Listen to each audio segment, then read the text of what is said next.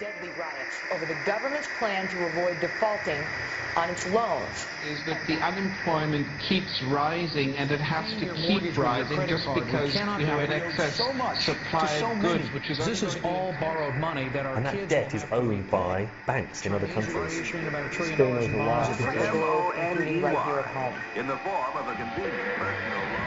A filter cigarette that delivers the taste, and 45 malt liquor. Are you hot? Quite some time ago, by a second, America is sponsoring I first learned it from my grandmother. Now, my grandmother was a wonderful person.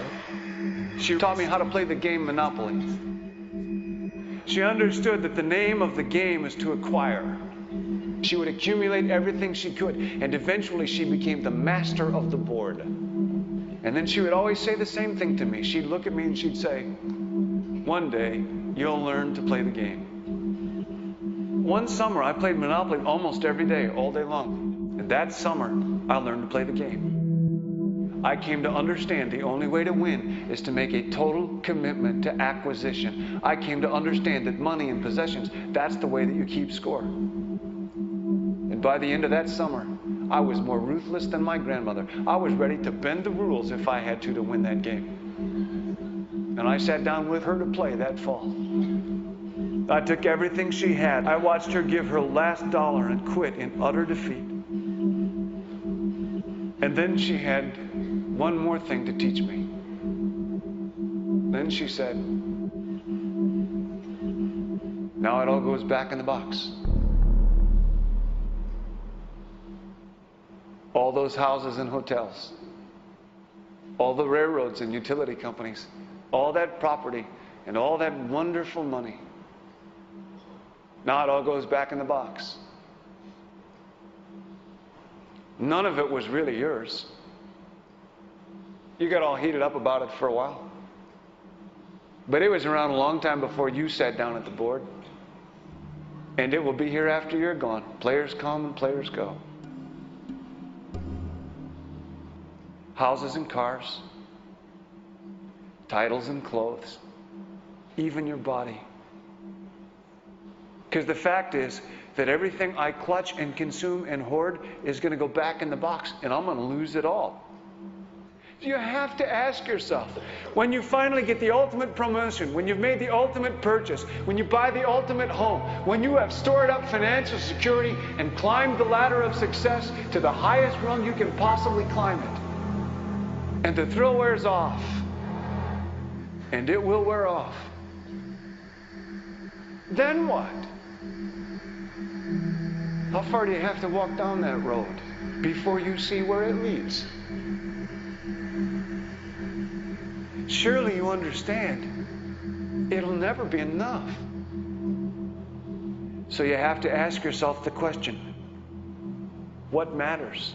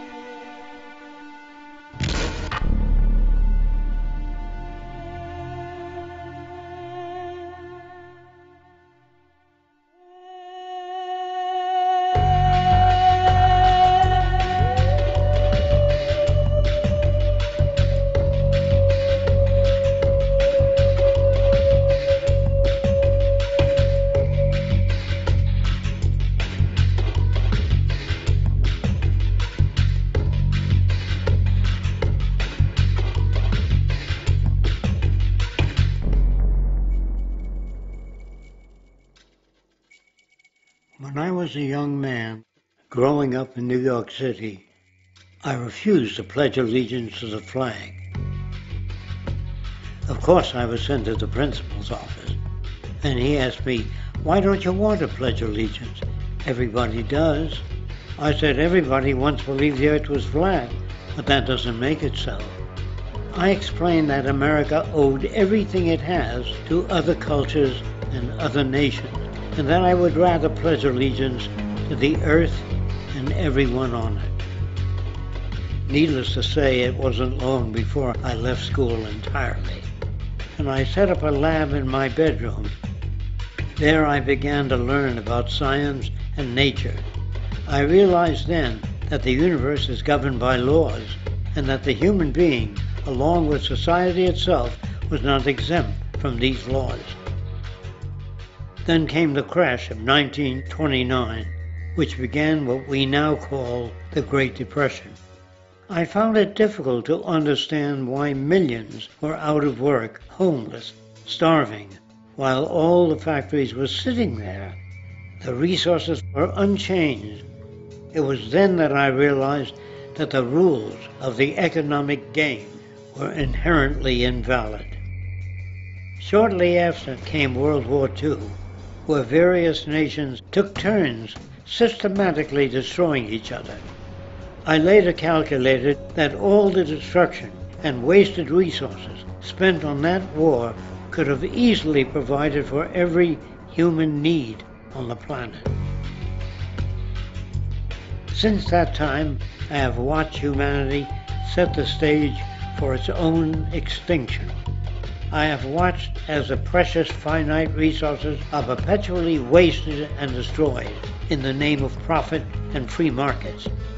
I have watched the social values of society be reduced into a base artificiality of materialism and mindless consumption. And I have watched as the monetary powers control the political structure of supposedly free societies. I'm 94 years old now, and I'm afraid my disposition is the same as it was 75 years ago. This shit's got to go.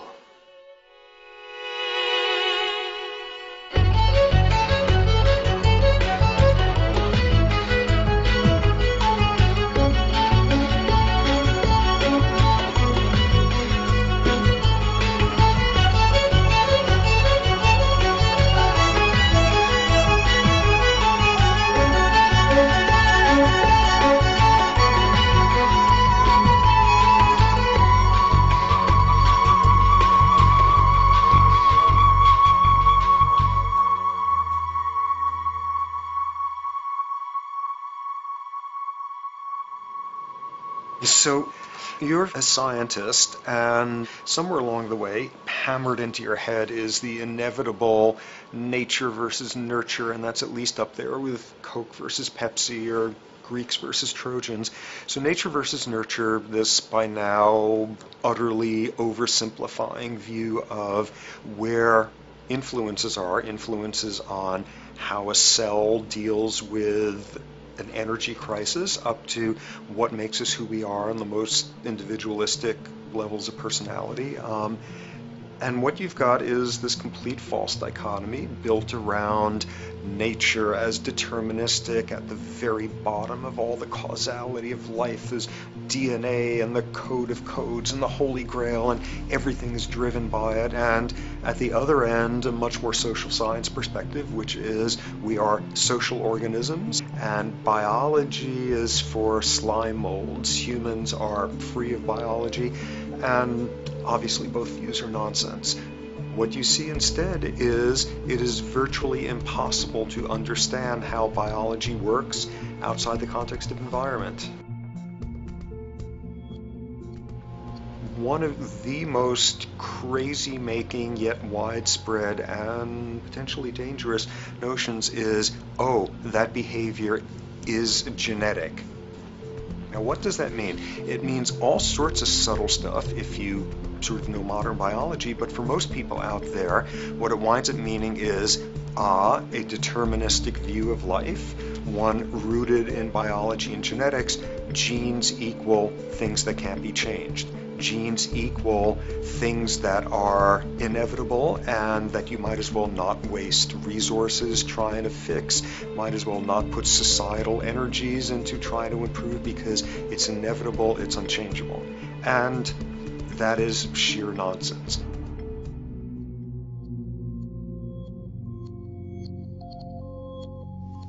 It is widely thought that conditions like ADHD are genetically programmed, conditions like schizophrenia are genetically programmed. The truth is the opposite. Nothing is genetically programmed. They're very rare diseases. I mean, a small handful, extremely sparsely represented in the population, that are truly genetically determined. Most complex conditions might have a predisposition that is a genetic component, but a predisposition is not the same as a predetermination. The whole search for the source of diseases in the genome was doomed to failure before anybody even thought of it, because most diseases are not genetically predetermined. Heart disease, cancer, strokes, rheumatoid conditions, autoimmune conditions in general, mental health conditions, addictions, these are none of them genetically determined.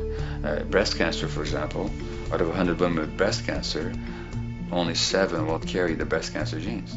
93 do not. And out of 100 women who do have the genes, not all of them will get cancer.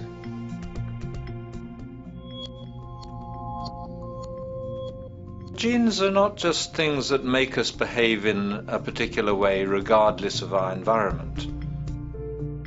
Genes give us different ways of responding to our environment. In fact, it looks as if some of the early childhood influences of the kind of child rearing affect gene expression, actually turning on and off different genes to put you on a different developmental track, which may suit the kind of world you've got to deal with.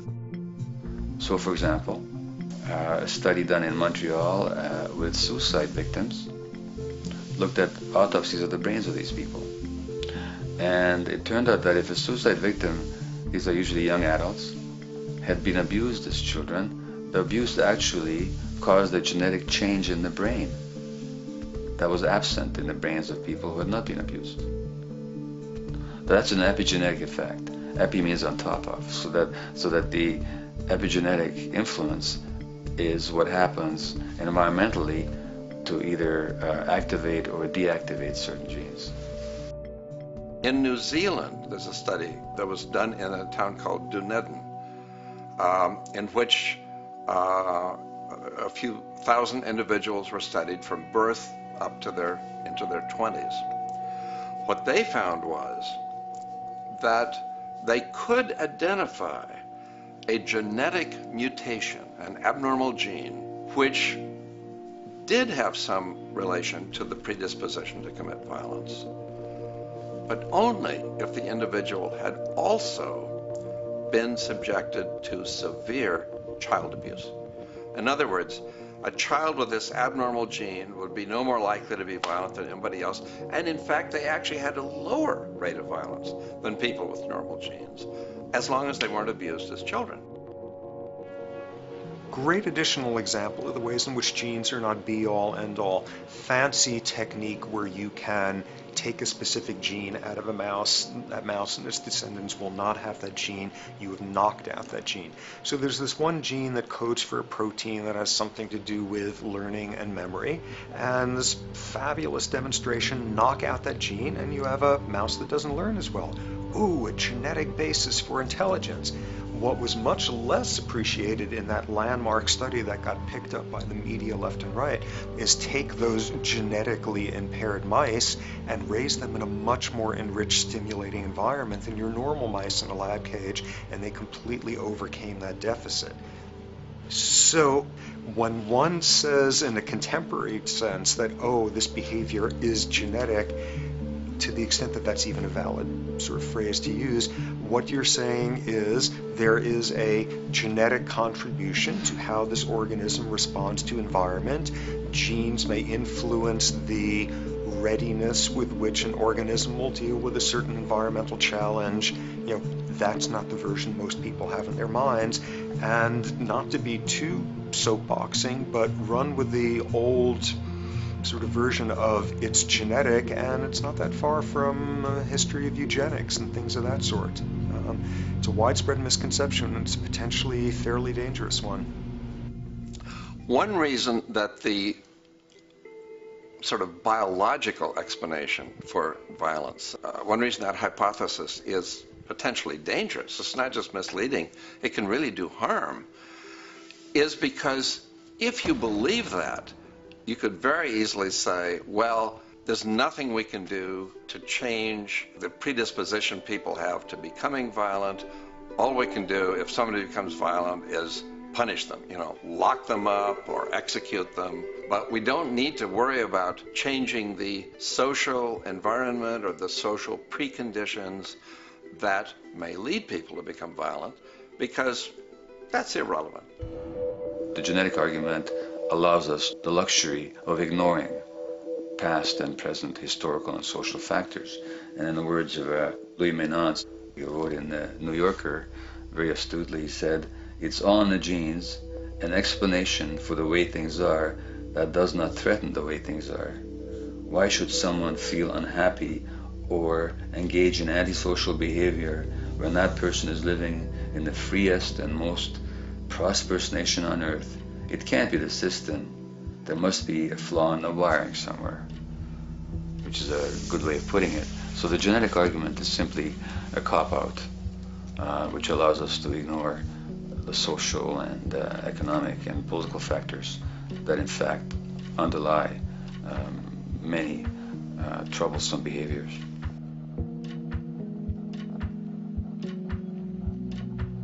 Addictions are usually considered to be a drug-related issue, but looking at it more broadly, I define addiction as any behavior that is associated with craving, with temporary relief, and with long-term negative consequences, along with an impairment of control over it, so that the person wishes to give it up or promises to do so, but can't follow through.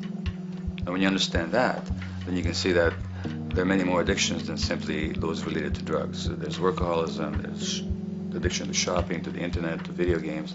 There's the addiction to power. People have power, but they want more and more and more. Nothing is ever enough for them. Acquisition, corporations that must own more and more.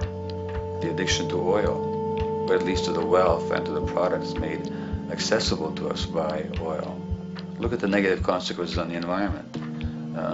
We're destroying the very earth that we inhabit for the sake of that addiction. Now, these addictions are far more devastating in their social consequences than the cocaine or heroin habits of my downtown East Side patients. Yet they're rewarded and considered to be respectable. The tobacco company executive that shows a higher profit will get a much bigger reward. He doesn't face any negative consequences legally or otherwise. In fact, he's a respected member of the board of several other corporations. But tobacco smoke related diseases kill 5.5 million people around the world every year. In the United States, they kill 400,000 people a year. And these people are addicted to what? To profit. To such a degree are they addicted that they're actually in denial about the impact of their activities, which is typical for addicts, is denial. And that's a respectable one. It's respectable to be addicted to profit no matter what the cost. So what is acceptable and what is respectable is a highly arbitrary phenomenon in our society. And it seems like the greater the harm, the more respectable the addiction.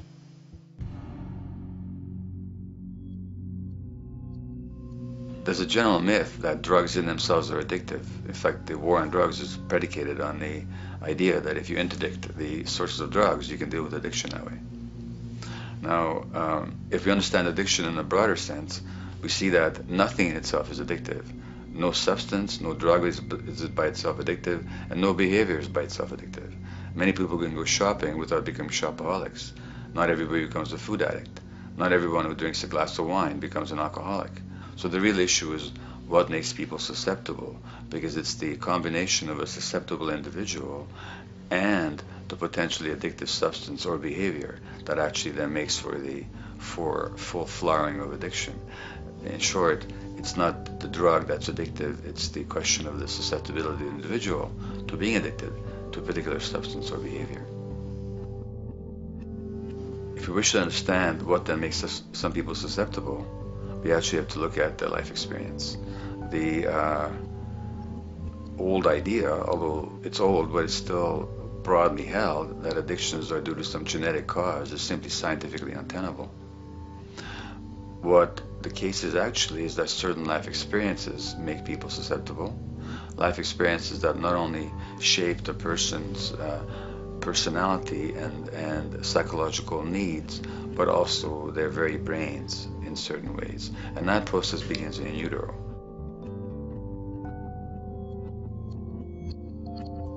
It's been shown, for example, that if you stress mothers during pregnancy, their children are more likely to have traits that predispose them to addictions. And that's because development is shaped by the psychological and social environment. So the biology of human beings is very much affected by and programmed by their life experiences beginning in utero. Environment does not begin at birth. Environment begins as soon as you have an environment. As soon as you're a fetus, you are subject to whatever information is coming through mom's circulations, hormones, levels of nutrients. Great landmark example of this, something called the Dutch hunger winter. 1944, Nazis occupying Holland. For a bunch of reasons, they decide to take all the food and divert it to Germany. For 3 months, everybody there is starving. Tens of thousands of people starve to death. What the Dutch hunger winter effect is, if you were a second or third trimester fetus during the starvation, your body learned something very unique during that time.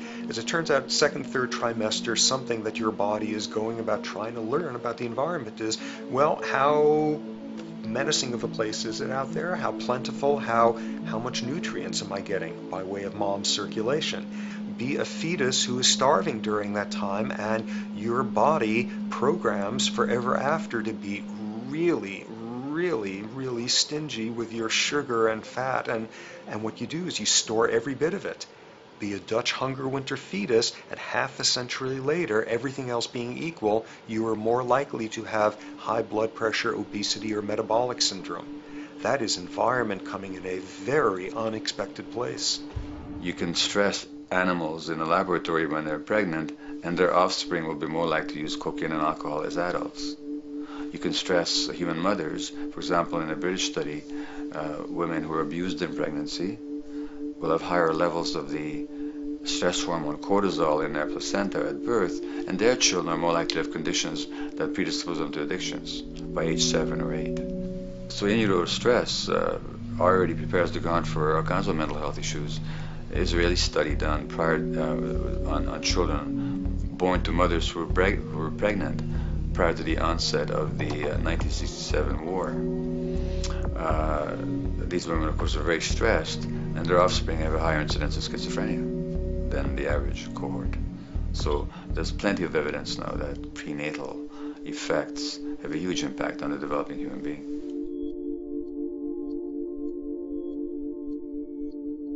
The point about human development, and specifically human brain development, is that it occurs mostly under the impact of the environment and mostly after birth. Now, if you compare us to a horse, which can run on the first day of life, we see that we are very undeveloped. We can't muster that much neurological coordination, balance, muscle strength, visual acuity until a year and a half, 2 years. And that's because the brain development that in the horse happens in the safety of the womb, in a human being has to happen after birth. And that has to do with simple evolutionary logic. As the head gets larger, which is what makes us into human beings, the burgeoning of the forebrain is what creates the human species, actually. At the same time, we walk on 2 legs, so our pelvis narrows to accommodate that. So now we have a narrower pelvis, a larger head. Bingo, we have to be born prematurely. And that means that the brain development that in other animals occurs in utero, in us occurs after birth. And much of that under the impact of the environment. And the concept of neural Darwinism simply means that the circuits that get the appropriate input from the environment will develop optimally, and the ones that don't will either not develop optimally or perhaps not at all. If you take a child with perfectly good eyes at birth and you put him in a dark room for 5 years, he'll be blind thereafter for the rest of his life, because the circuits of vision require light waves for their development, and without that, even the rudimentary circuits present and active at birth will atrophy and die, and new ones will not develop. There's a significant way in which early experiences shape adult behavior, and even and especially early experiences for which there's no recall memory. It turns out that there are two kinds of memory. There is explicit memory, which is recall. This is when you can call back facts, details, episodes, circumstances. But the structure in the brain, which is called the hippocampus, which encodes recall memory, it doesn't even begin to develop fully until a year and a half, and it's not fully developed till much later, which is why hardly anybody has any recall memory prior to 18 months. But there's another kind of memory, which is called implicit memory, which is in fact an emotional memory, where the emotional impact and the interpretation that the child makes of those emotional experiences is ingrained in the brain in the form of nerve circuits ready to fire without specific recall. So to give you a clear example, people who are adopted have a lifelong sense of rejection very often. They can't recall the adoption, they can't recall the separation from a birth mother, because there's nothing there to recall with. But the emotional memory of separation and rejection is deeply embedded in their brains. Hence, they're much more likely to experience a sense of rejection and a great emotional upset when they perceive themselves as being rejected than other people. That's not unique to people who are adopted, but it's particularly strong in them because of this function of implicit memory. People who are addicted, given that they, according to all the research literature, certainly in my experience, the hardcore addicts virtually were all significantly abused as children or suffered severe emotional loss. Their emotional or implicit memories are those of a world that's not safe and not helpful, caregivers who are not to be trusted, and relationships that are not safe enough to open up to vulnerably. And hence their responses tend to be to keep themselves separate from really intimate relationships, not to trust caregivers, doctors, and other people who are trying to help them, and generally see the world as an unsafe place. And that's strictly a function of implicit memory, which sometimes has to do with incidents they don't even recall.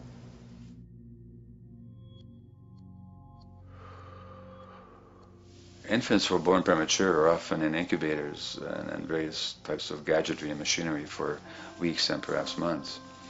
It's now known that if these children are touched and stroked on the back for just 10 minutes a day, that promotes their brain development. So human touch is essential for development. And in fact, infants who are never picked up will actually die. That's how much of a fundamental need being held is to human beings. In our society, there's an unfortunate tendency to tell parents not to pick up their kids, not to hold them, not to pick up babies who are crying for fear of spoiling them, or to encourage them to sleep through the night. You don't pick them up, which is just the opposite of what the child needs. And these children might go back to sleep because they give up and their brains just shut down as a way of defending against the vulnerability of being abandoned really by their parents. But their implicit memories will be that of a world that doesn't give a damn. A lot of these differences are structured very early in life. In a way, if you like, the parental experience of adversity, how tough life is or how easy it is passed on to children, whether through maternal depression or parents being bad-tempered with their kids because they've had a hard day or just being too tired at the end of the day. And these have very powerful effects, programming children's development, which we know a lot about now. But that's early sensitivity isn't just an evolutionary mistake. It exists again in many different species. Even seedlings, there's an early adaptive process to the kind of environment they're growing up in. But for humans, the adaptation is to the quality of social relations. And so early life, how nurturing or how much conflict, how much attention you get, is a taster of the kind of world you may be growing up in. Are you growing up in a world where you have to fight for what you can get? watch your back, fend for yourself, learn not to trust others? Or are you growing up in a society where you depend on reciprocity, mutuality, cooperation, where empathy is important, where your security depends on good relations with other people? And that needs a very different emotional and cognitive development. And that's what the early sensitivity is about. And parenting is almost, quite unconsciously, a system for passing on that experience to children of the kind of world they're in. The great British child psychiatrist D.W. Winnicott said that fundamentally two things can go wrong in childhood. One is when things happen that shouldn't happen, and then things that should happen but don't. And the first category is the traumatic and abusive and abandonment experiences of my downtown East Side patients and of many addicts. That's what shouldn't happen but did. But then there is the non-stressed, attuned, non-distracted attention of the parent that every child needs, that very often children don't get. They're not abused, they're not neglected, and they're not traumatized. But what should happen, the presence of the emotionally available, nurturing parent, just is not available to them because of the stresses in our society and the parenting environment. And the psychologist Alan Shore calls that proximal abandonment, when the parent is physically present but emotionally absent. I have spent roughly the last 40 years of my life working with the most violent people our society produces, murderers, rapists, and so on, in an attempt to understand what causes this violence. I discovered that the most violent of the criminals in our prisons had themselves been victims of a degree of child abuse that was beyond the scale of what I ever thought of applying the term child abuse to. I had no idea of the depth of the depravity with which children in our society are all too often treated. The most violent people I saw were themselves the survivors of their own attempted murder, often at the hands of their parents or other people in their social environment, or were the survivors of family members who'd been killed, their closest family members, by other people. The Buddha argued that everything depends on everything else. He says the one contains the many and the many contains the one. That you can't understand anything in isolation from its environment. The leaf contains the sun, the sky, and the earth, obviously. This has not been shown to be true, of course, all around, and specifically when it comes to human development. The modern scientific term for it is the biopsychosocial nature of human development, which says that the biology of human beings depends very much on their interaction with the social and psychological environment. And specifically, the psychiatrist and researcher Daniel Siegel at the University of California, Los Angeles, UCLA, has coined the phrase interpersonal neurobiology, which means to say that the way that our nervous system functions depends very much on our personal relationships. In the first place with the parenting caregivers, and in the second place with other important attachment figures in our lives, and in the third place with our entire culture. So that you can't separate the neurological functioning of a human being from the environment in which he or she grew up in and continues to exist in. And this is true throughout the life cycle. It's particularly true when you're dependent and helpless and your brain is developing, but it's true even in adults and even at the end of life. Human beings have lived in almost every kind of society, from the most egalitarian, hunting and gathering societies seem to have been very egalitarian, for instance based on food sharing, gift exchange. Small bands of people living predominantly off of foraging, but a little bit of hunting. Predominantly among people you have at the least known your entire life, if not surrounded by third cousins or closer, in a world in which there is a great deal of fluidity between different groups, in a world in which there is not a whole lot in terms of material culture. This is how humans have spent most of their hominid history. And no surprise, that makes for a very different world. One of the things you get as a result of that is far less violence. Organized group violence is not something that occurred at that time. of human history, and it seems quite clear. So where did we go wrong? Violence is not universal. It's not symmetrically distributed throughout the human race. There is a huge variation in the amount of violence in different societies. There are some societies that have virtually no violence. There are others that destroy themselves. Some of the Anabaptist religious groups that are complete strict pacifists, like the Amish, the Mennonites, the Hutterites. Among some of these groups, the Hutterites, there are no recorded cases of homicide.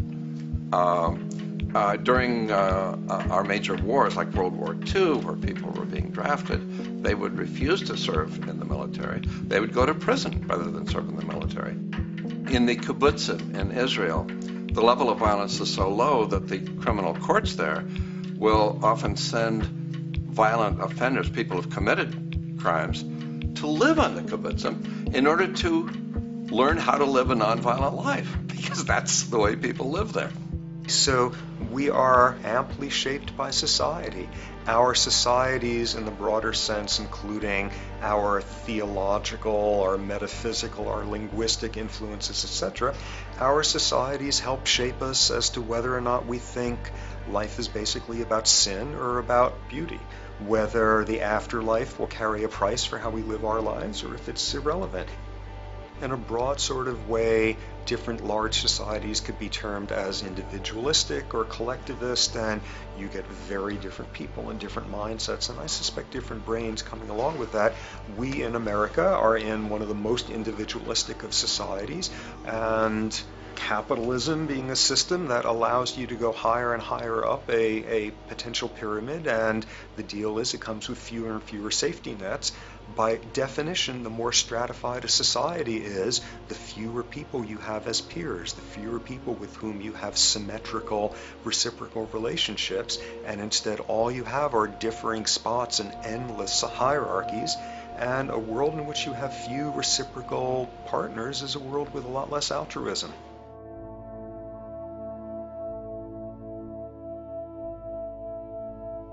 Alright, so this brings us to a total impossible juncture, which is to try to make sense in perspective of science as to what the nature is of human nature. You know, on a certain level, the nature of our nature is not to be particularly constrained by our nature. We come up with more social variability than any species out there, more systems of belief, of styles of family structures, of ways of raising children. The capacity for variety that we have is extraordinary.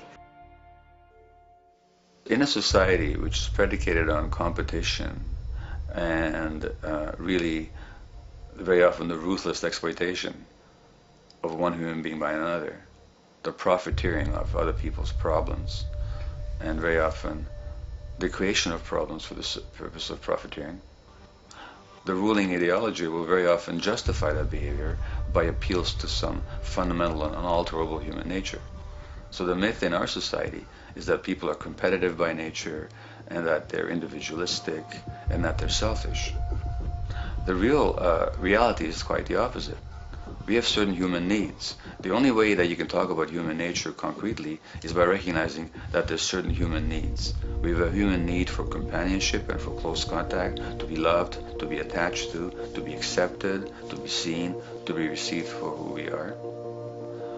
If those needs are met, we develop into people who are compassionate and cooperative and who have empathy for other people. So the opposite that we often see in our society is in fact the distortion of human nature, precisely because so few people have their needs met. So yes, you can talk about a human nature, but only in the sense of basic human needs that are instinctively evoked, or I should say certain human needs that lead to certain traits if they are met, and a different set of traits if they're denied. So, when we recognize the fact that the human organism, which has a great deal of adaptive flexibility, allowing us to survive in many different conditions, is also rigidly programmed for certain environmental requirements or human needs, a social imperative begins to emerge. Just as our bodies require physical nutrients, the human brain demands positive forms of environmental stimulus at all stages of development, while also needing to be protected from other negative forms of stimulus. And if things that should happen do not, or if things that shouldn't happen do, it is now apparent that the door can be opened for not only a cascade of mental and physical diseases, but many detrimental human behaviors as well. So as we turn our perspective now outward and take account for the state of affairs today, we must ask the question, is the condition we have created in the modern world actually supporting our health? Is the bedrock of our socioeconomic system acting as a positive force for human and social development and progress? Or is the foundational gravitation of our society actually going against the core evolutionary requirements needed to create and maintain our personal and social well-being?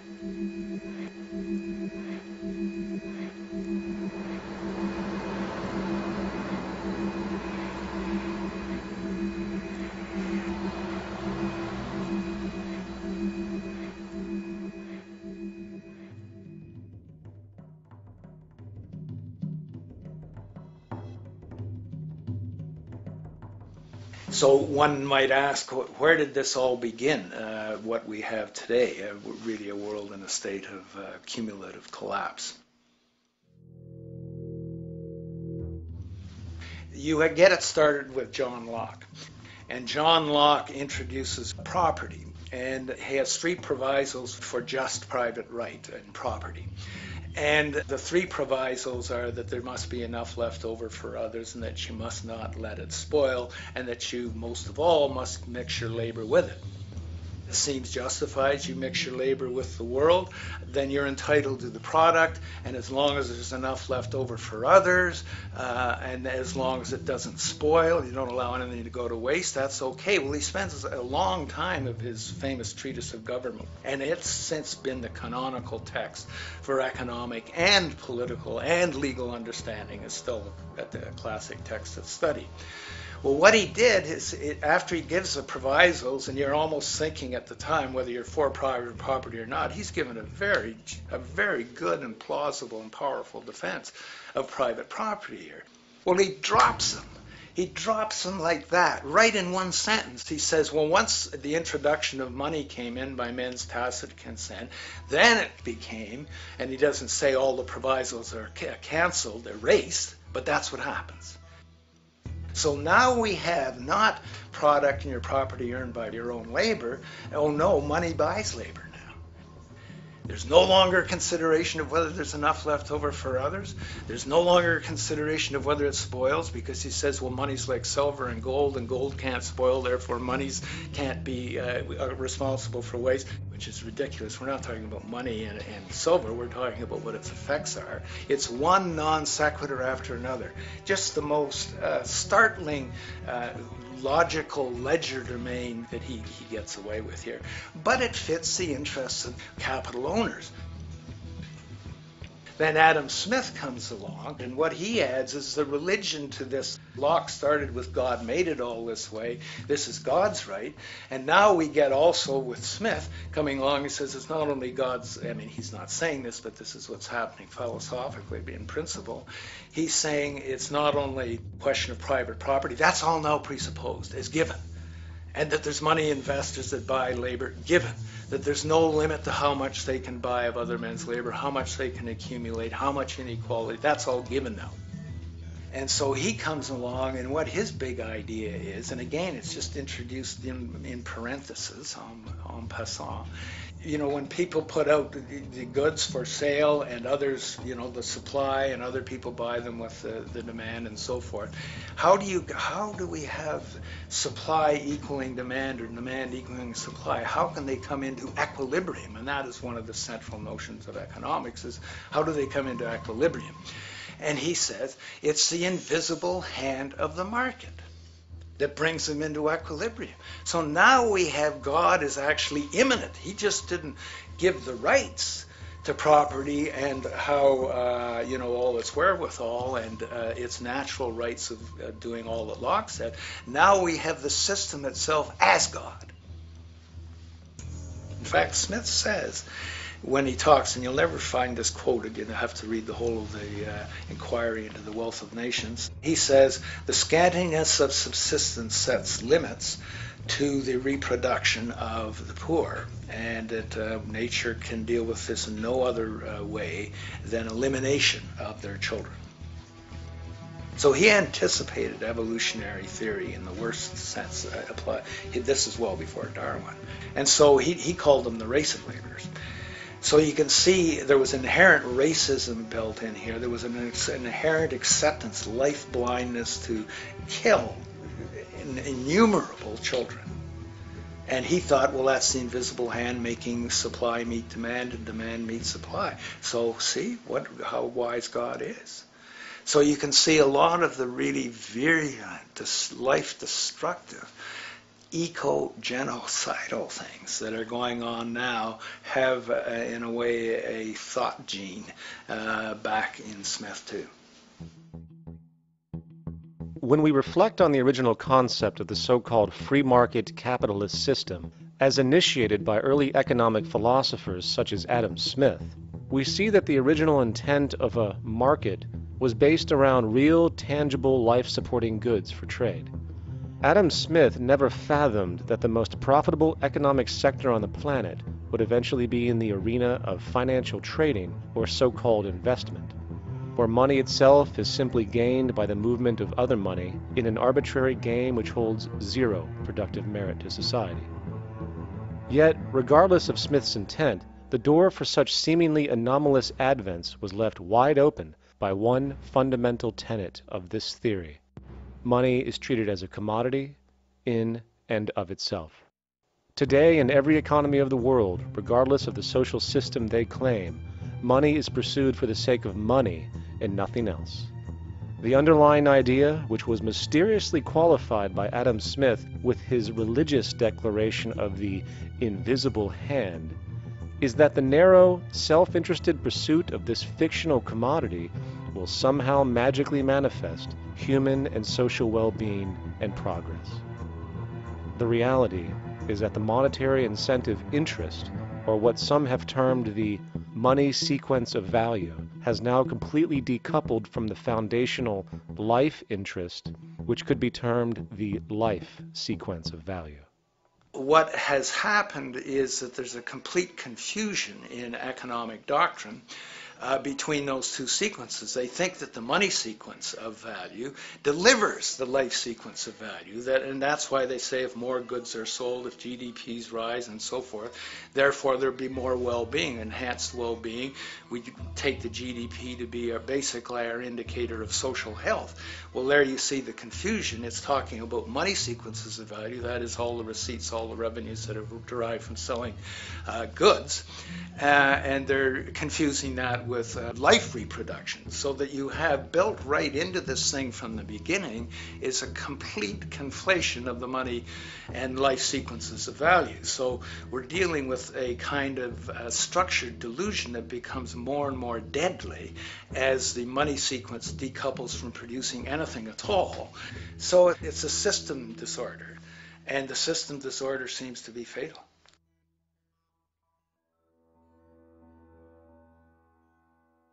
In society today, you seldom hear anyone speak of the progress of their country or society in terms of their physical well-being, state of happiness, trust, or social stability.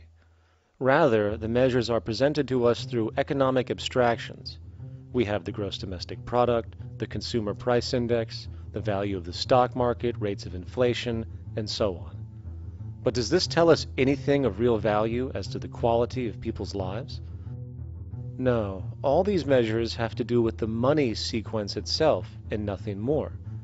For example, the gross domestic product of a country is a measure of the value of goods and services sold.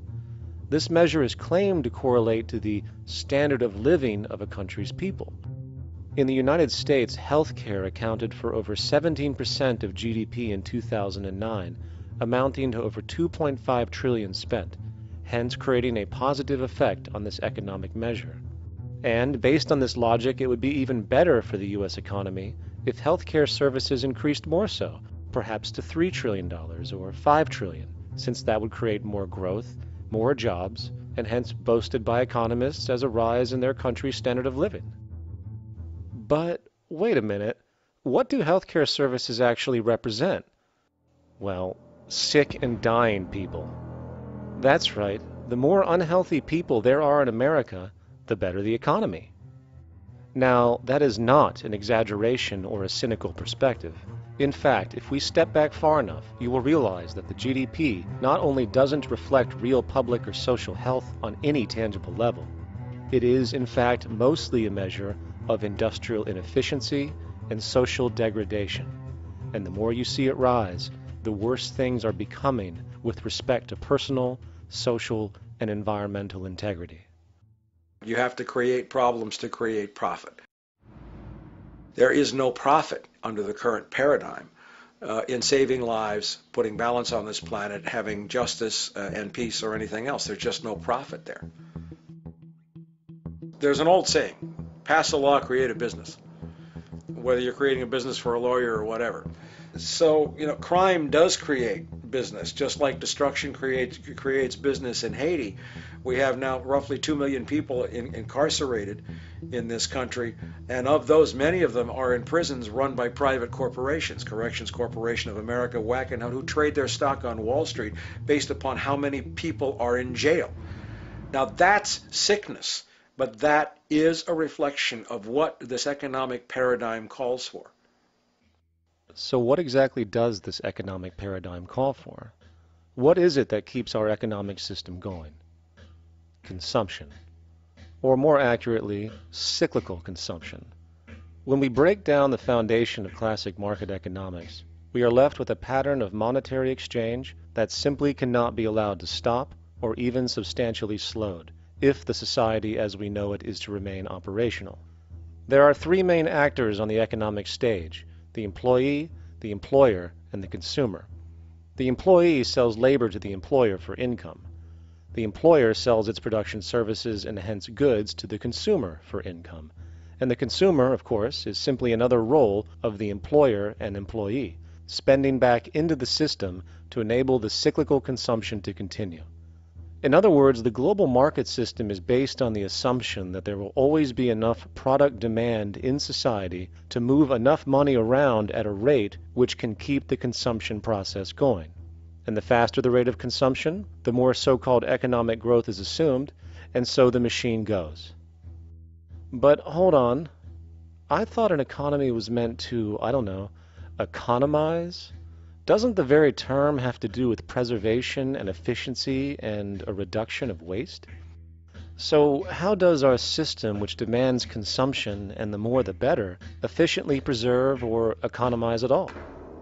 Well, it doesn't. The intent of the market system is, in fact, the exact opposite of what a real economy is supposed to do, which is efficiently and conservatively orient the materials for production and distribution of life-supporting goods. We live on a finite planet with finite resources, where, for example, the oil we utilize took millions of years to develop, where the minerals we use took billions of years to develop. So, having a system that deliberately promotes the acceleration of consumption for the sake of so-called economic growth is pure ecocidal insanity. Absence of waste, that's what efficiency is. Absence of waste.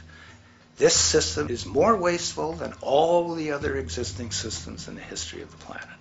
Every level of life organization and life system is in a state of crisis and challenge and decay or collapse. No peer-reviewed journal in the last 30 years will tell you anything different. That is that every life system is in decline, as well as social programs, as well as our water access. Try to name any means of life that isn't threatened and in danger. You can't.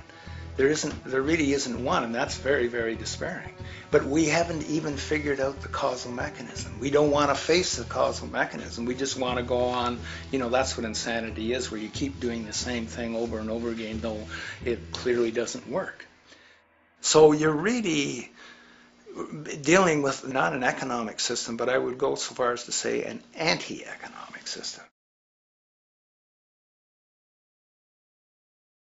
There's an old saying that the competitive market model seeks to create the best possible goods at the lowest possible prices.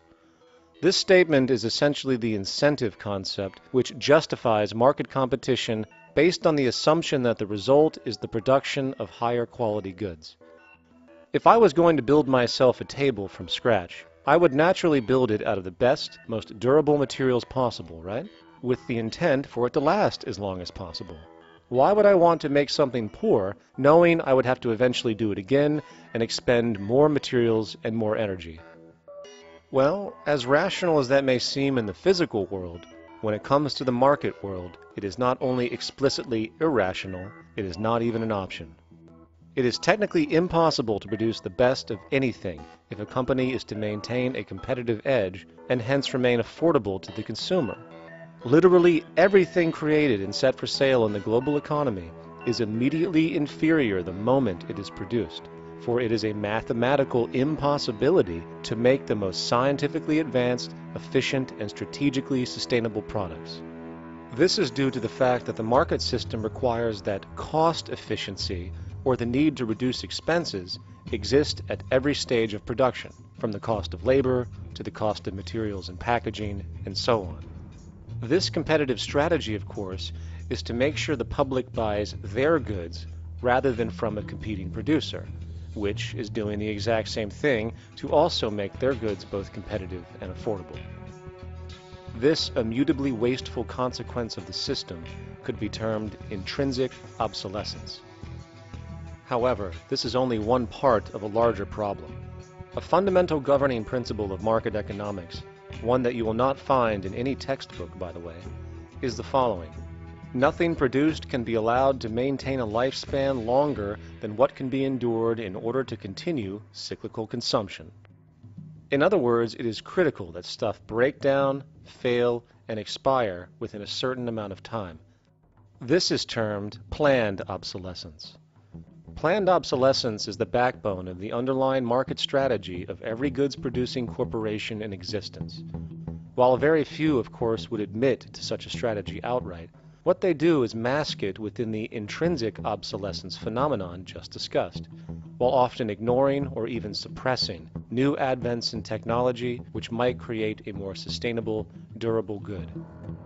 So, if it wasn't wasteful enough that the system inherently cannot allow the most durable and efficient goods to be produced, planned obsolescence deliberately recognizes that the longer any good is in operation, the worse it is for sustaining cyclical consumption and hence the market system itself. In other words, product sustainability is actually inverse to economic growth, and hence there is a direct, reinforced incentive to make sure lifespans are short of any given good produced. And in fact, the system cannot operate any other way. One glance at the sea of landfills now spreading across the world show the obsolescence reality.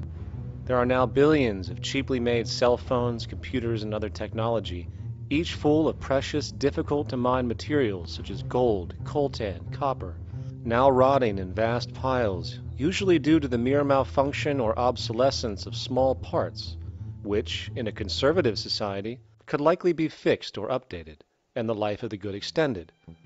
Unfortunately, as efficient as that may seem in our physical reality, living on a finite planet with finite resources, it is explicitly inefficient with respect to the market. To put it into a phrase, efficiency, sustainability, and preservation are the enemies of our economic system. Likewise, just as physical goods need to be constantly produced and reproduced, regardless of their environmental impact, the service industry operates with an equal rationale. The fact is, there is no monetary benefit to resolving any problems which are currently being serviced. At the end of the day, the last thing the medical establishment really wants is the curing of diseases such as cancer, which would eliminate countless jobs and trillions in revenue. And since we're on the subject, crime and terrorism in this system are good. Well, at least economically, for it is employing police, generating high-value commodities for security, not to mention the value of prisons that are privately owned for profit. And how about war? The war industry in America is a huge driver of GDP, one of the most profitable industries, producing weapons of death and destruction. The favorite game of this industry is to blow things up and then go and rebuild them for profit. We saw this with the windfall billion-dollar contracts made from the Iraq War. The bottom line is that socially negative attributes of society have become positively rewarded ventures for industry, and any interest in problem resolution or environmental sustainability and conservation is intrinsically counter to economic sustainability. And this is why, every time you see the GDP rise in any country, you are witnessing an increase in necessity, whether real or contrived. And by definition, a necessity is rooted in inefficiency. Hence, increased necessity means increased inefficiency. The American dream is based on rampant consumerism. It is based upon the fact that mainstream media, and especially commercial advertising, all corporations who need this infinite growth, have convinced us or brainwashed most people in America, and hence the world, that we have to have X number of material possessions and the possibility of gaining infinitely more material possessions in order to be happy. That's just not true. So why do people continue to buy in this way, which is ultimately eco-genocidal in its systemic effects cumulatively? And it just is classical operant conditioning. You simply put inputs of conditioning into the organism, and you have outputs of desired behaviors or goals or objectives. And it has all the resources of technology. And they boast about how they get into the minds of infants. What they hear is already making them conditioned to the brand. Then you see, well, that's how people have been such fools. In a way, they've been taught to be fools. It's a value system disorder.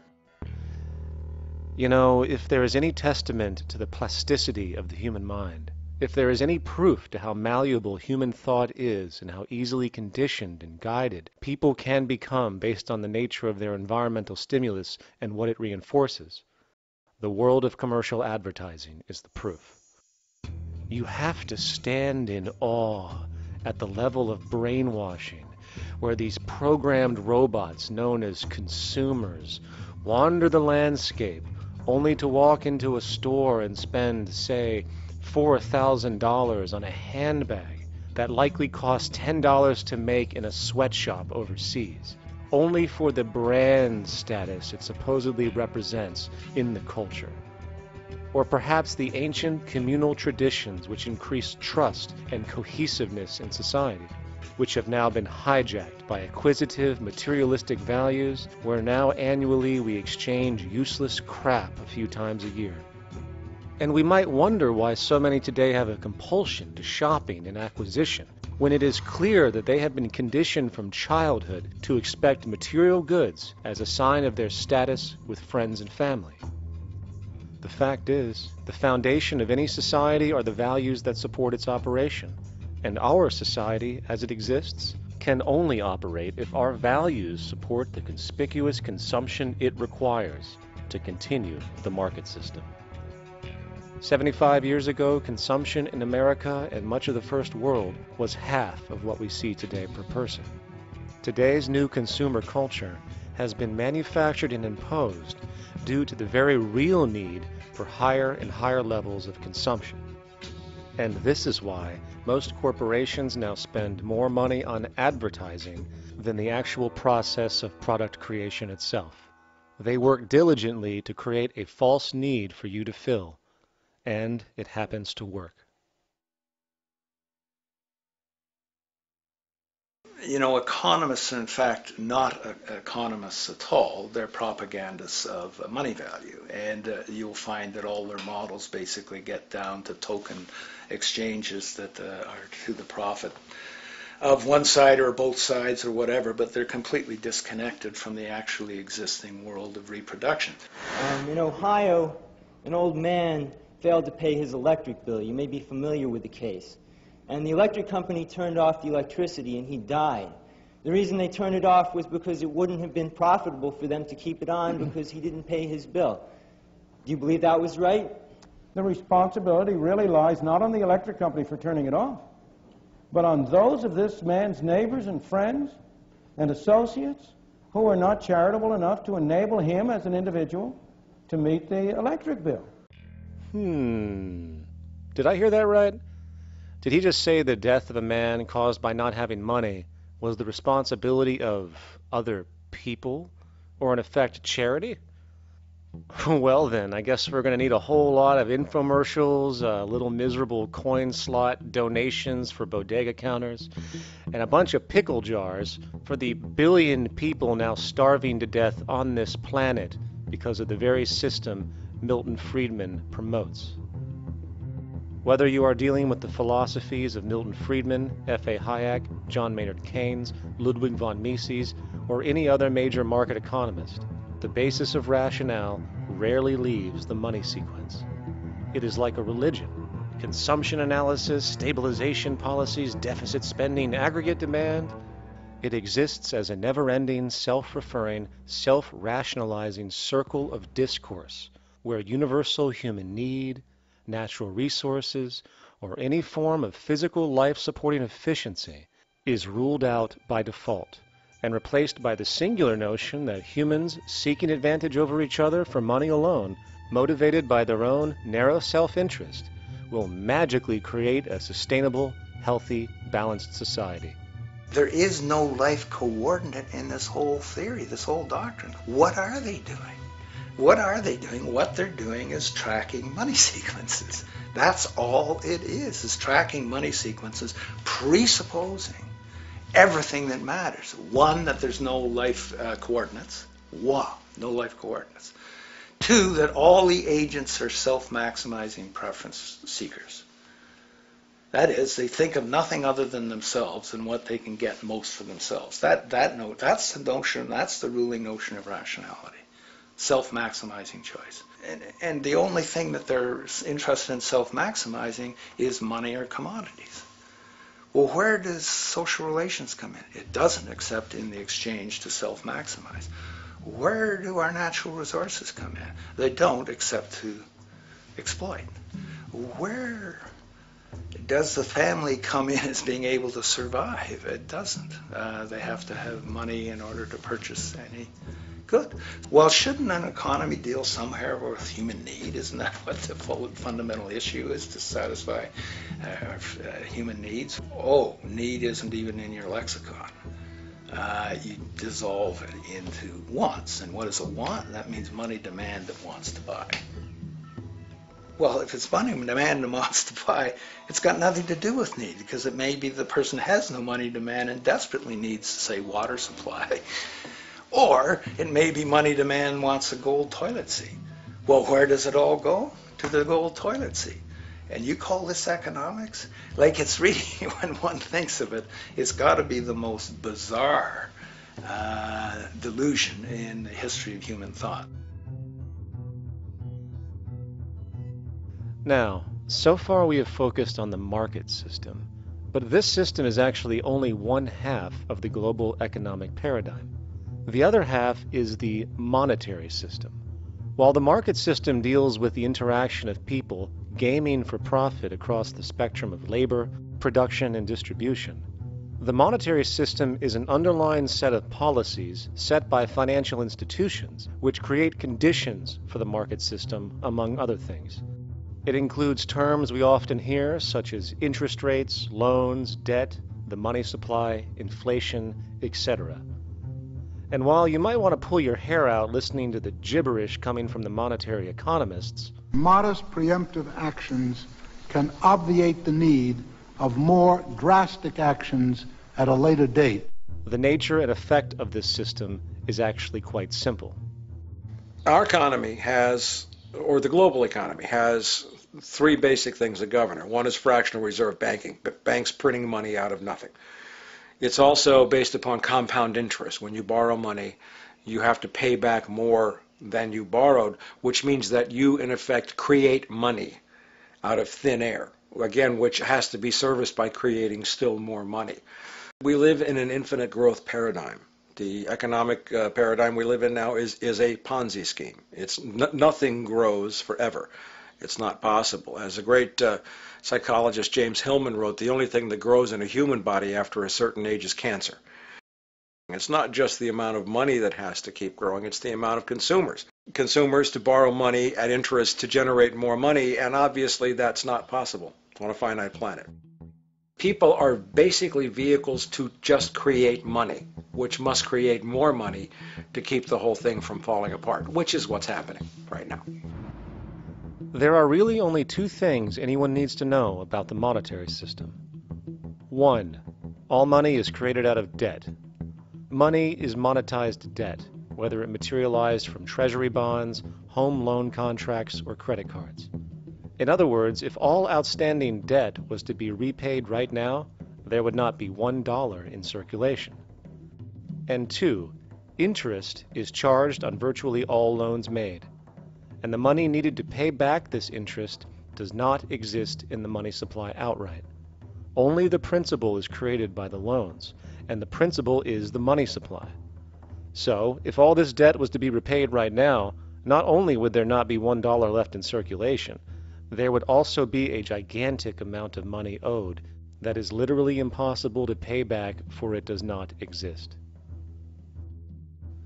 The consequence of all of this is that two things are inevitable: inflation and bankruptcy. As far as inflation, this can be seen as an historical trend in virtually every country today, and easily tied to its cause, which is the perpetual increase of the money supply, which is required to cover the interest charges and keep the system going. As far as bankruptcy, it comes in the form of debt collapse.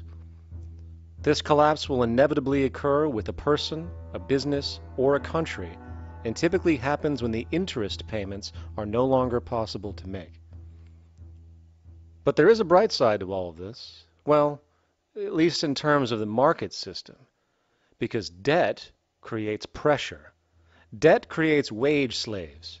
A person in debt is much more likely to take a low wage than a person who isn't, hence becoming a cheap commodity. So it's great for the corporations to have a pool of people that have no financial mobility. But hey, that same train of thought also goes for entire countries. The World Bank and the International Monetary Fund, which mostly serve as proxies for transnational corporate interests, give gigantic loans to troubled countries at very high interest rates, and then, once the countries are deeply in the hole and can't pay, austerity measures are applied, the corporations swoop in, set up sweatshops, and take their natural resources. Now that's market efficiency. But wait, there's more. You see, there's this unique hybrid of the monetary and market system called the stock market, which rather than, actually produce anything real, they just buy and sell money itself. And when it comes to debt, you know what they do? That's right, they trade it. They actually buy and sell debt for profit, from credit default swaps and collateralized debt obligations for consumer debt, to complex derivative schemes used to mask the debt of entire countries, such as the collusion of investment bank Goldman Sachs in Greece, which nearly collapsed the entire European economy. So when it comes to the stock market and Wall Street, we have an entirely new level of insanity born out of the money sequence of value. All you need to know about markets was written in an editorial in the Wall Street Journal a couple of years ago. It was called Lessons of the Brain-Damaged Investor.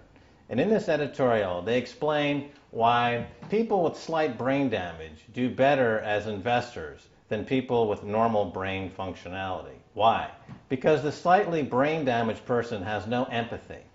And that's the key. If you don't have any empathy, you do well as an investor. And so Wall Street breeds people who have no empathy, to go in there and to make decisions and make trades that they have no compunction about and no thought whatsoever as to what they're doing might affect their fellow human being. So they breed these robots, these people who have no souls. And since they don't even want to pay these people anymore, they're now breeding robots, real algorithmic traders.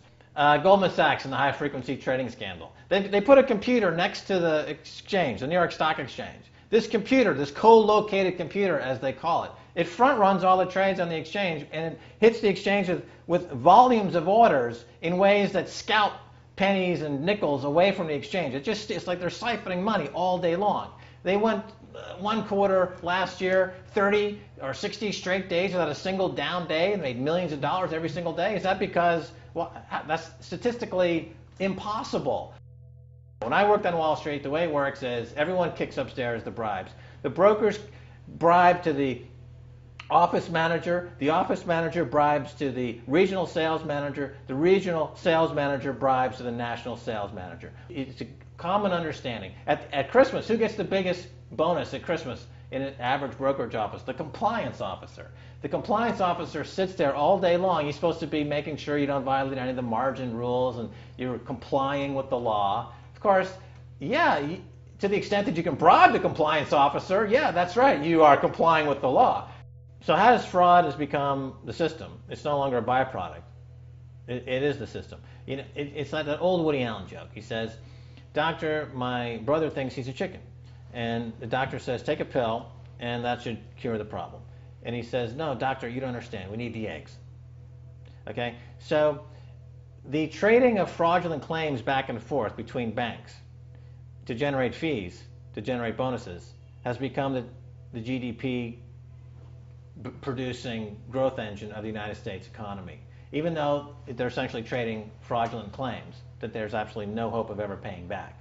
They're processing and generating and resecuritizing nothing. If I write $20 billion on a cocktail napkin and I sell it to JP Morgan while JP Morgan writes $20 billion on a cocktail napkin, and we swap those two cocktail napkins at a bar, and we each pay ourselves 1/4% in a fee, we make a lot of money for our Christmas bonus. We each have on our books a $20 billion cocktail napkin, which has no real value until such time as the system is no longer able to absorb bogus cocktail napkins, in which case we go to the government to get bailed out.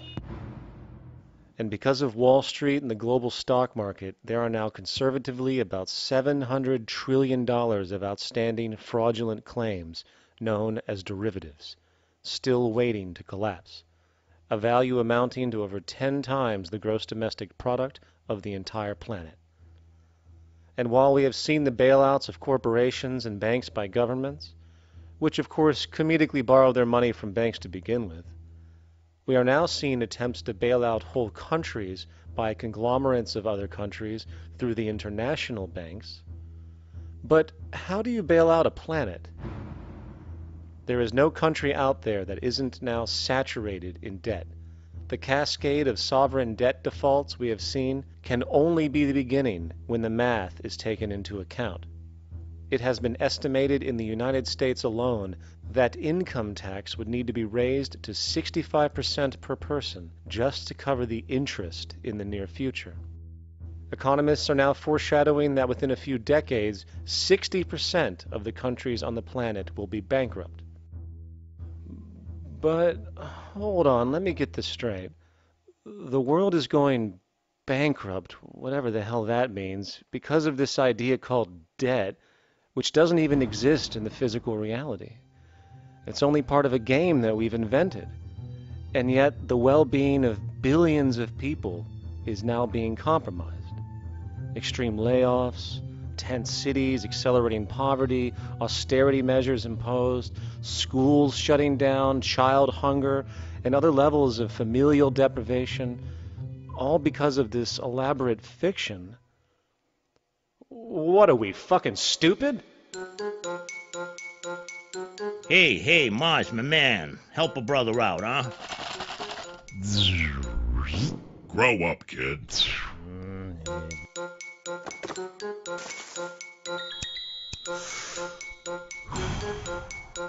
Saturn, what's up, man? You remember that smoking nebula I hooked you up with a while back?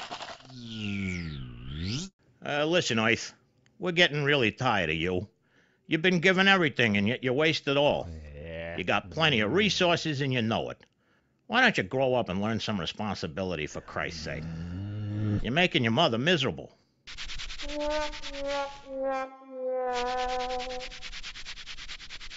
You're on your own, pal. Yeah, whatever.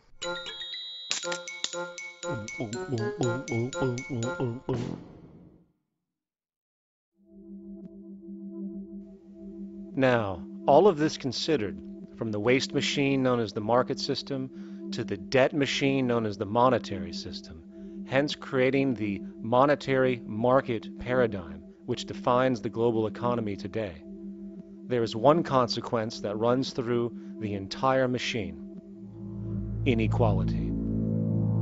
Whether it is the market system which creates a natural gravitation towards monopoly and power consolidation, while also generating pockets of wealthy industries that tower over others regardless of utility, such as the fact that top hedge fund managers on Wall Street now take home over $300 million a year for contributing literally nothing, while a scientist looking for a cure for a disease trying to help humanity might make $60,000 a year if they're lucky. Or whether it is the monetary system, which has class division built right into its structure. For example, if I have $1 million to spare and I put it into a CD at 4% interest, I will make $40,000 a year. No social contribution, no nothing. However, if I'm a lower class person and have to take loans to buy my car or home, I am paying in interest, which, in abstraction, is going to pay that millionaire with the 4% CD.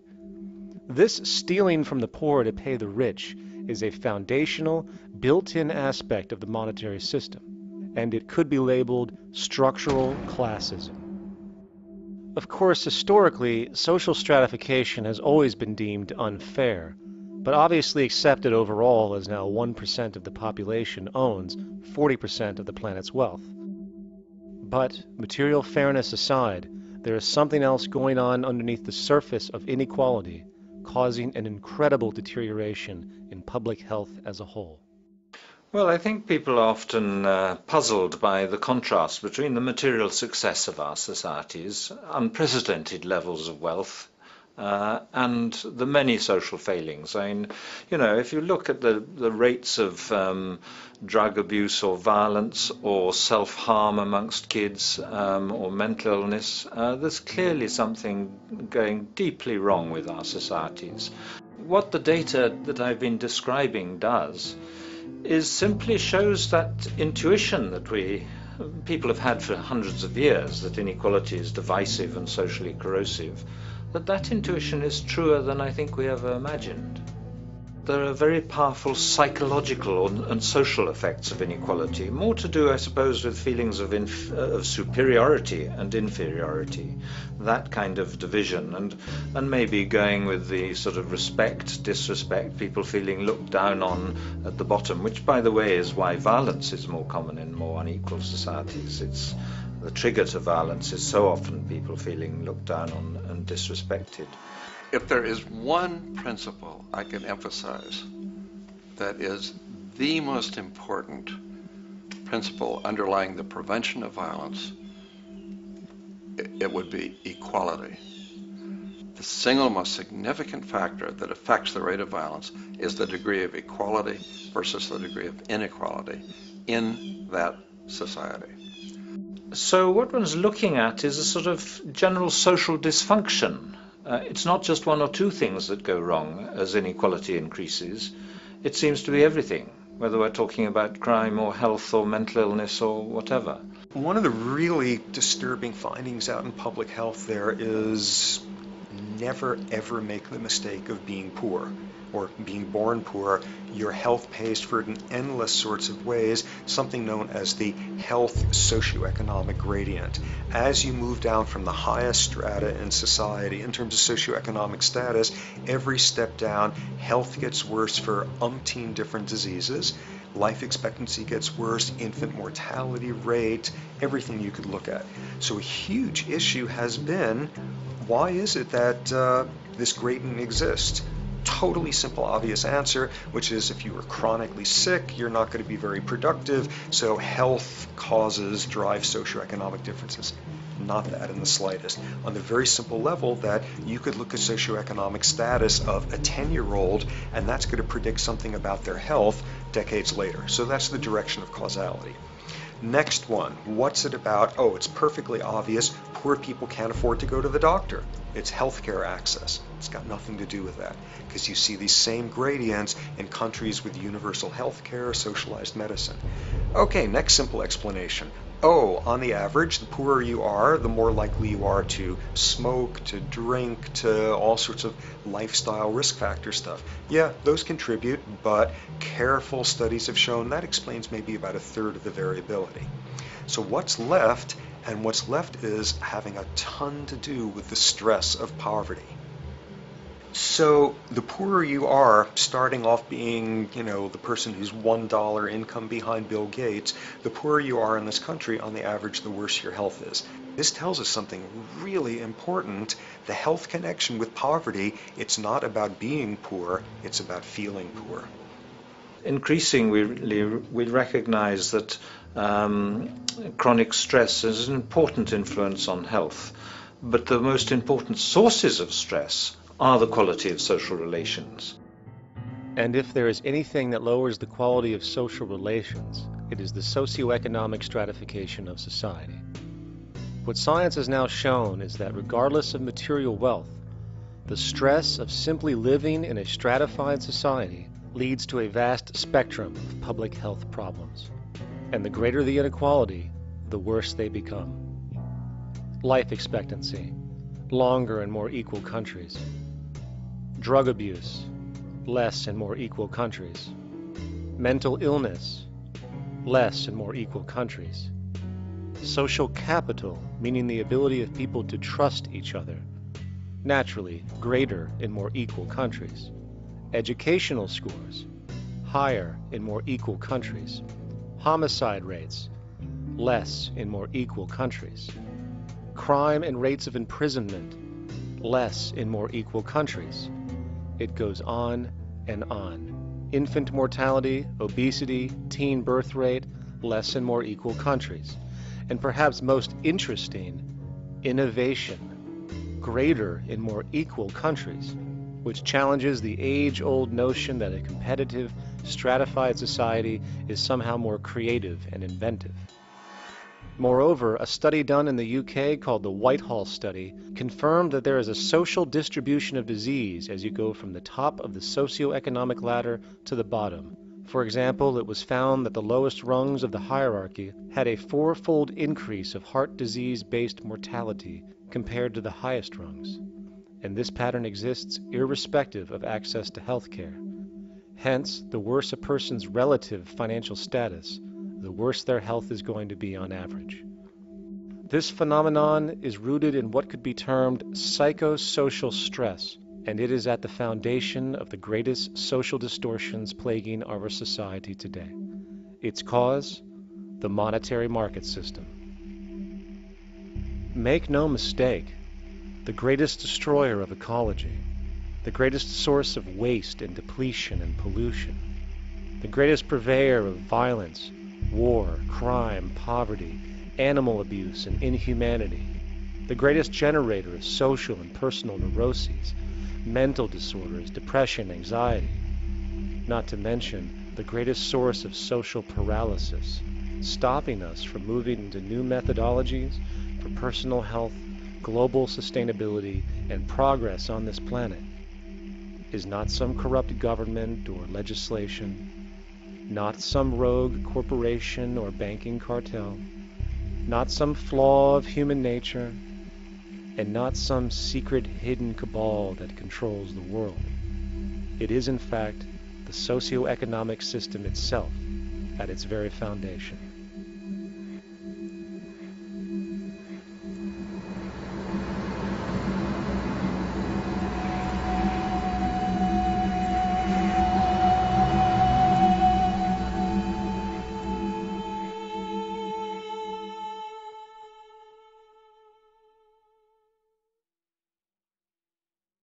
Let's imagine for a moment we had the option to redesign human civilization from the ground up. What if, hypothetically speaking, we discovered an exact replica of the planet Earth, and the only difference between this new planet and our current one is that human evolution had not occurred. It was an open palette. No countries, no cities, no pollution, no Republicans, just a pristine, open environment. So, what would we do? Well, first we need a goal, right? And it's safe to say that goal would be to survive. And not to just survive, but to do so in an optimized, healthy, prosperous way. Most people indeed desire to live, and they would prefer to do so without suffering. Therefore, the basis of this civilization needs to be as supportive and hence sustainable for human life as possible, taking into account the material needs of all the world's people while trying to remove anything that could hurt us in the long run. That goal of, say, maximum sustainability understood, the next question regards our method. What kind of approach do we take? Well, let's see. Last I checked, politics was the method of social operation on Earth. So what do the doctrines of the Republicans, liberals, conservatives, or socialists have to say about societal design? Not a damn thing. Okay, then what about religion? Surely the great creator had to have left some blueprint somewhere. No, nothing I can find. Okay then, so what's left? It appears something called science. Science is unique in that its methods demand not only that the ideas proposed be tested and replicated, but everything science comes up with is also inherently falsifiable. In other words, unlike religion and politics, science has no ego, and everything it suggests accepts the possibility of being proven wrong eventually. It holds on to nothing and evolves constantly. Well, that sounds natural enough to me. So then, based on the current state of scientific knowledge in the early 21st century, along with our goal of maximum sustainability for the human population, how do we begin the actual process of construction? Well, the first question to ask, what do we need to survive? The answer, of course, are planetary resources. Whether it is the water we drink, the energy we use, the raw materials we utilize to create tools and shelter, the planet hosts an inventory of resources, many of which are demanded for our survival. So, given that reality, it then becomes critical to figure out what we have and where it is. This means we need to conduct a survey. We simply locate and identify every physical resource on the planet we can, along with the amount available at each location, from the deposits of copper to the most potent locations for wind farms to produce energy, to the natural freshwater springs, to an assessment of the amount of fish in the ocean, to the most prime arable land for food cultivation, etc. But since we humans are going to be consuming these resources over time, we then realize that not only do we need to locate and identify, we also need to track. We need to make sure we don't run out of any of this stuff. That would be bad. And this means not only tracking our rates of use, but the rates of earthly regeneration as well, such as how long it takes for, say, a tree to grow or a spring to replenish. This is called dynamic equilibrium. In other words, if we use up trees faster than they can be grown back, we have a serious problem, for it is unsustainable. So then, how do we track this inventory, especially when we recognize that all of this stuff is scattered everywhere? We have large mineral mines in what we call Africa, energy concentrations in the Middle East, huge tidal power possibilities on the Atlantic coast of North America, the largest supply of fresh water in Brazil, etc. Well, once again, good old science has a suggestion. It's called systems theory. Systems theory recognizes that the fabric of the natural world, from human biology to the earthly biosphere to the gravitational pull of the solar system itself, is one huge synergistically connected system, fully interlinked. Just as human cells connect to form our organs, and the organs connect to form our bodies, and since our bodies cannot live without the earthly resources of food, air, and water, we are intrinsically connected to the earth, and so on. So, as nature suggests, we take all of this inventory and tracking data and create a system to manage it. a global resource management system, in fact, to account for every relevant resource on the planet. There is simply no logical alternative if our goal as a species is survival in the long run. We have to keep track as a whole. That understood, we can now consider production. How do we use all this stuff? What will our process of production be, and what do we need to consider to make sure it is as optimized as possible to maximize our sustainability? Well, the first thing that jumps right out at us is the fact that we need to constantly try and preserve. The planet's resources are essentially finite, so it is important that we be strategic. Strategic preservation is key. The second thing we recognize is that some resources are really not as good as others in their performance. In fact, some of this stuff, when put into use, has a terrible effect on the environment, which invariably hinders our own health. For example, oil and fossil fuels, no matter how you cut it, release some pretty destructive agents into the environment. Therefore, it is critical we do our best to use such things only when we really have to, if at all. Fortunately for us, we see a ton of solar, wind, tidal, wave, heat differential, and geothermal possibilities for energy production, so we can strategize objectively about what we use and where to avoid what could be called negative retroactions, or anything that results from production or use that damages the environment and hence ourselves. We will call this strategic safety, to couple in with our strategic preservation. But production strategies do not stop there. We are going to need an efficiency strategy for the actual mechanics of production itself. And what we find is that there are roughly 3 specific protocols we must adhere to. 1. Every good we produce must be designed to last as long as possible. Naturally, the more things break down, the more resources we are going to need to replace them, and the more waste produced. 2. When things do break down or are no longer usable for whatever reason, it is critical that we harvest or recycle as much as we possibly can. So the production design must take this into account directly at the very earliest stages. 3. Quickly evolving technologies, such as electronics, which are subject to the fastest rates of technological obsolescence, would need to be designed to foreshadow and accommodate physical updates. The last thing we want to do is throw away an entire computer system just because it has only one broken part or is outdated. So we simply design the components to be easily updated, part by part, standardized and universally interchangeable, foreshadowed by the current trend of technological change. And when we realize that the mechanisms of strategic preservation, strategic safety, and strategic efficiency are purely technical considerations, devoid of any human opinion or bias, we simply program these strategies into a computer which can weigh and calculate all the relevant variables, allowing us to always arrive at the absolute best method for sustainable production based on current understandings. And while that might sound complex, all it is a glorified calculator. Not to mention such multivariate decision-making and monitoring systems are already used across the world today for isolated purposes. It is simply a process of scaling it out. So, now we not only have our resource management system, but also a production management system, both of which are easily computer automated to maximize efficiency, preservation, and safety. The informational reality is that the human mind, or even a group of humans, cannot track what needs to be tracked. It must be done by computers, and it can be.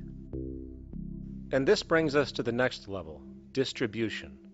What sustainability strategies make sense here? Well, since we know that the shortest distance between 2 points is a straight line, and since energy is required to power transport machines, the less transport distance, the more efficient. Producing goods in one continent and shipping them over to another only makes sense if the goods in question simply cannot be produced in the target area. Otherwise, it is nothing but wasteful. We must localize production so distribution is simple, fast, and requires the least amount of energy. We'll call this the proximity strategy. which simply means we reduce the travel of goods as much as possible, whether raw materials or finished consumer products. Of course, it might also be important to know what goods we are transporting and why, and this falls under the category of demand. And demand is simply what people need to be healthy and to have a high quality of life. The spectrum of material human needs range from core life-supporting necessities, such as food, clean water, shelter, to social and recreational goods, which allow for relaxation and personal social enjoyment, both important factors in human and social health overall. So, very simply, we take another survey. People describe their needs. Demand is assessed, and production begins based on that demand. And since the level of demand of different goods will naturally fluctuate and change around different regions, we need to create a demand distribution tracking system, so to avoid overruns and shortages. Of course, this idea is old news. It is used in every major store chain today to make sure they keep up with their inventory. Only this time we are tracking on a global scale. But, wait a minute, we really can't fully understand demand if we don't account for the actual usage of the good itself. Is it logical and sustainable for every single human to, say, have one of everything made, regardless of their usage? No, that would be simply wasteful and inefficient. If a person has a need for a good, but that need is only for, say, 45 minutes a day on average, it would be much more efficient if that good was made available to them and to others when needed. Many forget that it isn't the good that they want, it is the purpose of that good. When we realize that the good itself is only as important as its utility, we see that external restriction, or what we might call today ownership, is extremely wasteful and environmentally illogical in a fundamental economic sense. So, we need to devise a strategy called strategic access. This will be the foundation of our demand distribution tracking system, which makes sure we can meet the demand of the population's needs for access of whatever they need when they need it. And as far as physically obtaining the goods, centralized and regional access centers all make sense for the most part. Placed in close proximity to the population, and a person would simply come in, take the item, use it, and when finished, return it when it is no longer needed. Sort of how a library works today. In fact, these centers could not only exist in the community in the way we see local stores today, but specialized access centers would exist in specific areas where often certain goods are utilized, saving more energy with less repeat transport. And once this demand tracking system is in order, it is tied into our production management system, and of course into our resource management system, hence creating a unified, dynamically updating global economic management machine that simply makes sure we remain sustainable, starting with securing the integrity of our finite resources, moving to make sure we only create the best, most strategic goods possible, while distributing everything in the most intelligent and efficient way. And the unique result of this preservation-based approach, which is intuitively counter to many, is that this logical, ground-up, empirical process of preservation and efficiency, which can only define true human sustainability on this planet, would likely enable something never before seen in human history. Access abundance, not just for a percentage of the global population, but the entire civilization. This economic model, as was just generalized, this responsible systems approach to total Earth resource management and processes, designed again to do nothing less than take care of humanity as a whole in the most efficient and sustainable way, could be termed a resource-based economy. The idea was defined in the 1970s by structural engineer Jacques Fresco. He understood back then that society was on a collision course with nature and itself, unsustainable on every level. And if things didn't change, we would destroy ourselves one way or another. Are all these things you're saying, Jacques, could they be built with what we know today, or are some of these things, are you guessing based on what we know today? No. All of these things can be built with what we know today. It would take 10 years to change the surface of the earth, to rebuild the world into a second Garden of Eden. The choice lies with you. The stupidity of a nuclear arms race, the development of weapons, trying to solve your problems politically by electing this political party or that political party, that all politics is immersed in corruption.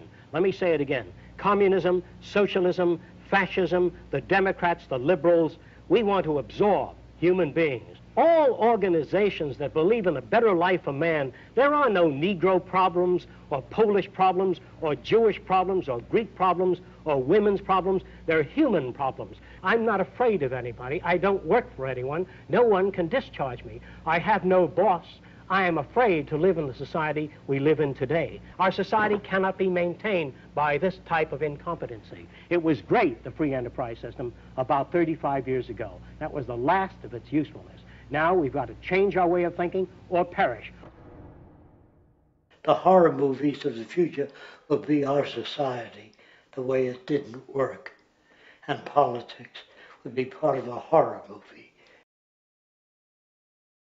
Lots of people today use the term cold science because they're analytical. And they don't even know what analytical means. Science means closer approximations of the way the world really works. So it's telling the truth, is what it is. A scientist doesn't try to get along with people. They tell them what their findings are. They have to question all things. And if some scientist comes up with an experiment that shows certain materials have certain strength, other scientists have to be able to duplicate that experiment and come up with the same results. Even if a scientist feels that an airplane wing, due to mathematics or calculations, can hold up a given amount of weight, they still pile sandbags on it to see when it breaks. And they say, you know, my calculations are right, or they're not correct. I love that system because it's free of bias and free of thinking that math can solve all the problems. You have to put your math to test also. I think that every system that can be put to test should be put to test. And that all decisions should be based upon research. A resource-based economy is simply the scientific method applied to social concern, an approach utterly absent in the world today. Society is a technical invention, and the most efficient methods of optimized human health, physical production, distribution, city infrastructure, and the like reside in the field of science and technology, not politics or monetary economics. It operates in the same systematic way as, say, an airplane, and there is no Republican or liberal way to build an airplane. Likewise, nature itself is the physical referent we use to prove our science, and it is a set system, emerging only from our increased understanding of it. In fact, it has no regard for what you subjectively think or believe to be true. Rather, it gives you an option. You can learn and fall in line with its natural laws and conduct yourself accordingly, invariably creating good health and sustainability, or you can go against the current to no avail. It doesn't matter how much you believe you can just stand up right now and walk on the wall next to you. The law of gravity will not allow it. If you do not eat, you will die. If you are not touched as an infant, you will die. As harsh as it may sound, nature is a dictatorship, and we can either listen to it and come in harmony with it, or suffer the inevitable adverse consequences. So, a resource-based economy is nothing more than a set of proven, life-supporting understandings where all decisions are based upon optimized human and environmental sustainability. It takes into account the empirical life ground, which every human being shares as a need, regardless, again, of their political or religious philosophy. There is no cultural relativism to this approach. It isn't a matter of opinion. Human needs are human needs, and having access to the necessities of life, such as clean air, nutritious food, and clean water, along with a positively reinforcing, stable, nurturing, and non-violent environment, is demanded for our mental and physical health, our evolutionary fitness, and hence the species' survival itself. A resource-based economy would be based upon available resources. You can't just bring a lot of people to an island or build a city of 50,000 people without having access to the necessities of life. So when I use the term a comprehensive systems approach, I'm talking about doing an inventory of the area first and determining what that area can supply, not just architectural approach, not just design approach, but design must be based on all of the requirements to enhance human life. And that's what I mean by an integrated way of thinking. Food, clothing, shelter, warmth, love, all those things are necessary. If you deprive people of any of them, you have a lesser human being, less capable of functioning. As previously outlined, a resource-based economy's ground-up, global, systems approach to extraction, production, and distribution is based upon a set of true economic mechanisms, or strategies, which guarantee efficiency and sustainability in every area of the economy. So, continuing this train of thought regarding logical design, what is next in our equation? Where does all this materialize? Cities. The advent of the city is a defining feature of modern civilization. Its role is to enable efficient access to the necessities of life, along with increased social support and community interaction. So how would we go about designing an ideal city? What shape should we make it? Square? Trapezoid? Well, given we're going to be moving around the thing, we might as well make it as equidistant as possible for ease, hence the circle. What should the city contain? Well, naturally we need a residential area, a goods production area, a power generation area, an agricultural area. But we also need nurturing as human beings, hence culture, nature, recreation, and education. So let's include a nice open park, an entertainment events area for cultural purposes and socializing, and educational and research facilities. And since we're working with a circle, it seems rational to place these functions in belts based on the amount of land required for each goal, along with ease of access. Very good. Now, let's get down to specifics.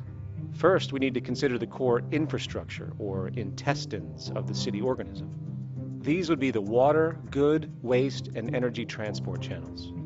Just as we have water and sewage systems under our cities today, we would extend this channeling concept to integrate waste recycling and delivery itself.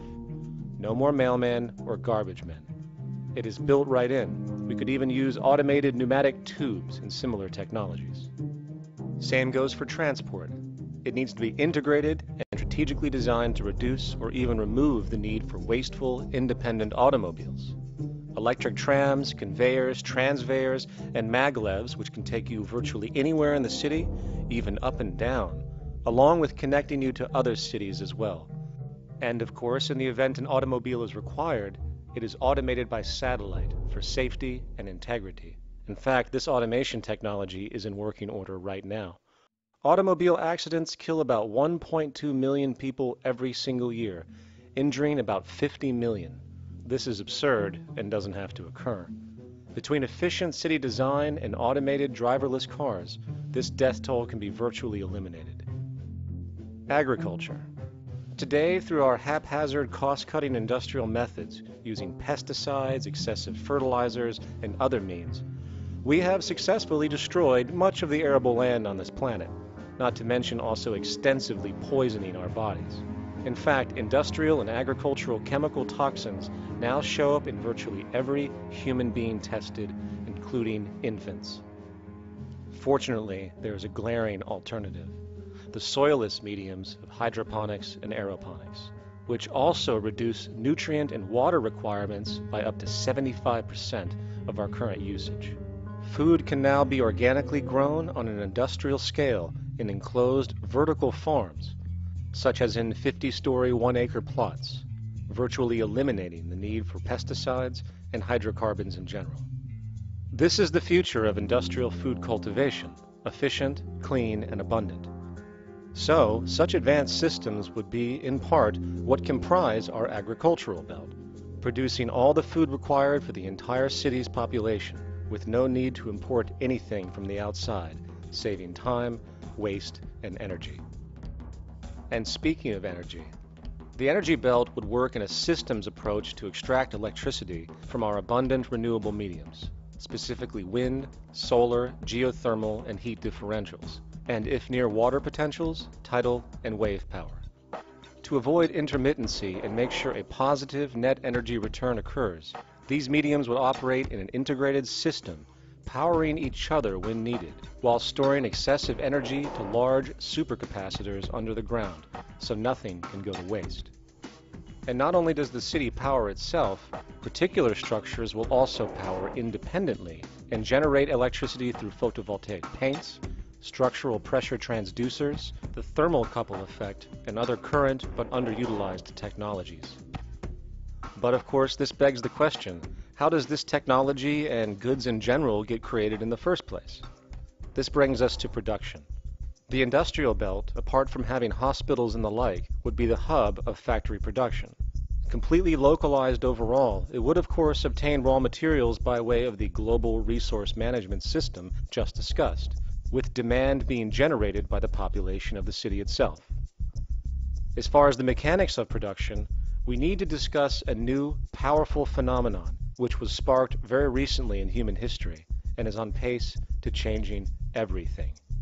It's called mechanization, or the automation of labor. Well, if you look around you, you'll notice that almost everything that we use today is built automatically. Your shoes, your clothes, your home appliances, your car, and so on, they are all built by machines in an automatic way. Can we say that the society has not been influenced by these major technological advancements? Of course not. These systems really dictate new structures and new needs, and they make a lot of other things obsolete. So we've been going up in the development and use of technology in an exponential way. So definitely automation is going to continue. You cannot stop technologies that just make sense. Labor automation through technology is at the bottom of every major social transformation in human history. From the agricultural revolution and the invention of the plow, to the industrial revolution and the invention of the powered machine, to the information age we live in now through essentially the invention of advanced electronics and computers. And with regard to advanced production methods today, mechanization is now evolving on its own, moving away from the traditional method of assembling component parts into a configuration into an advanced method of creating entire products in one single process. Like most engineers, I'm fascinated by biology because it's so full of examples of extraordinary pieces of engineering. And absolutely, what biology is the study of things that copy themselves. Of course, that's good a definition of life as we've got.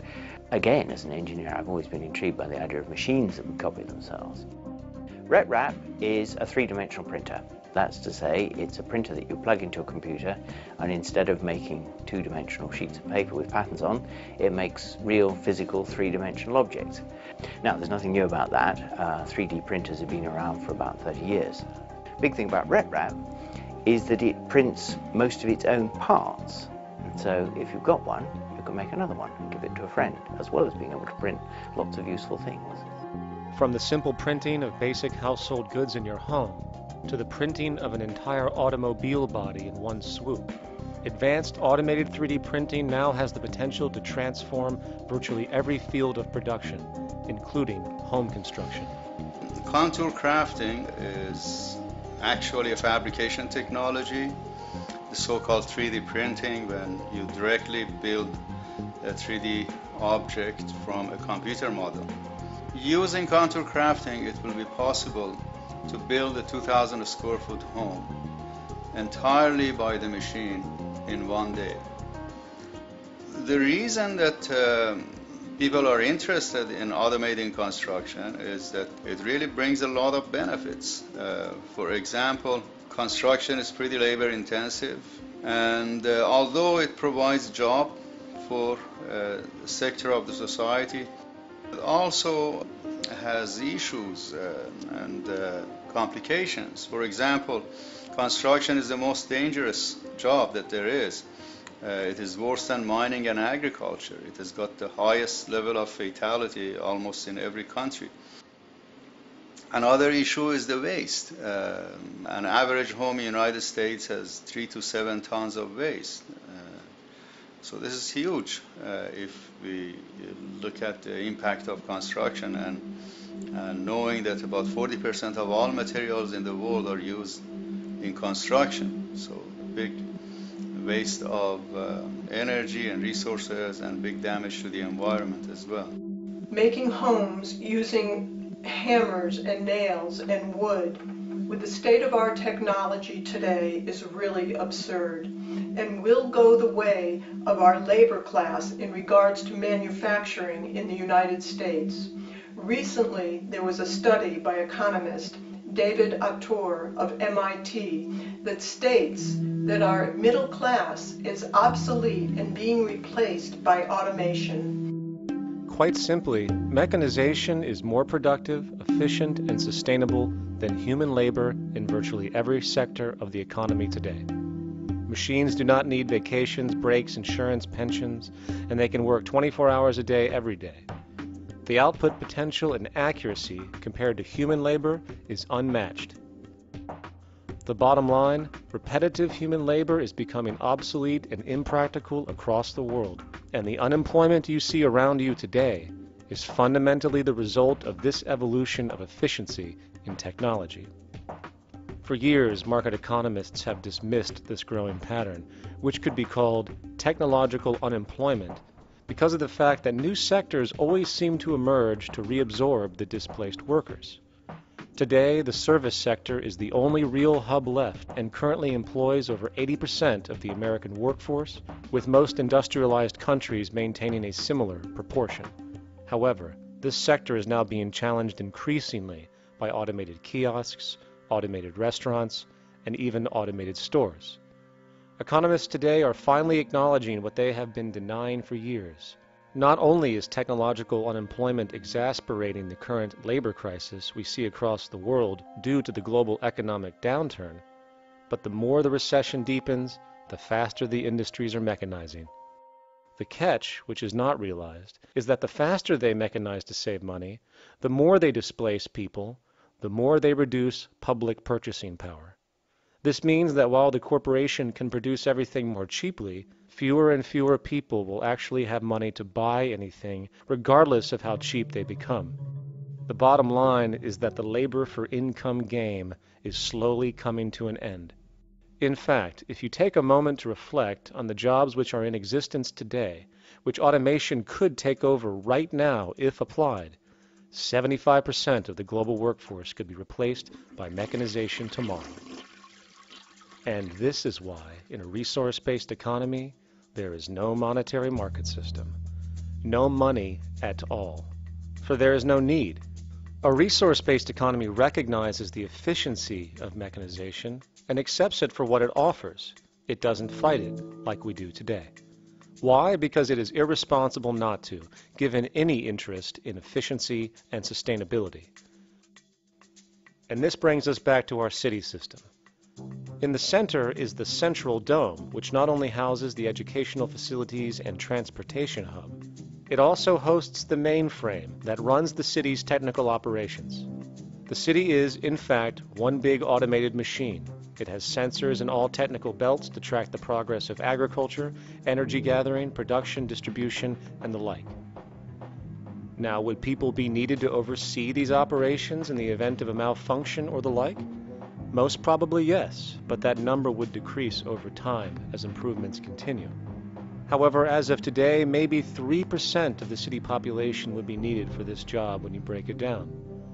And I can assure you that in an economic system which is actually designed to take care of you and secure your well-being, without you having to submit to a private dictatorship on a daily basis, usually to a job that is either technically unnecessary or socially pointless, while often struggling with debt that doesn't exist just to make ends meet.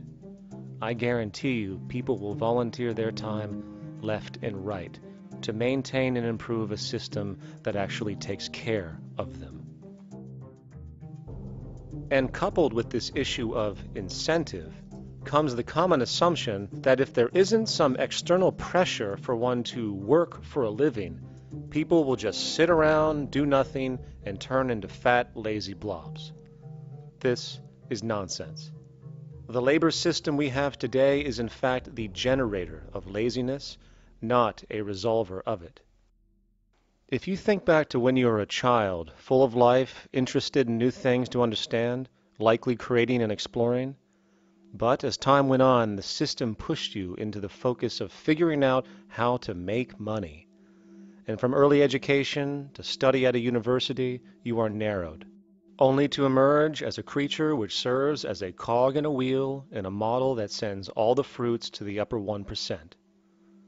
Scientific studies have now shown that people are, in fact, not motivated by monetary reward when it comes to ingenuity and creation. The creation itself is the reward. Money, in fact, appears only to serve as an incentive for repetitive, mundane actions, a role we have just now shown can be replaced by machine. So when it comes to innovation, the actual use of the human mind, the monetary incentive has proven to be a hindrance, interfering and detracting from creative thought. And this might explain why Nikola Tesla, the Wright brothers, and other inventors who contributed massively to our current world never showed a monetary incentive to do so.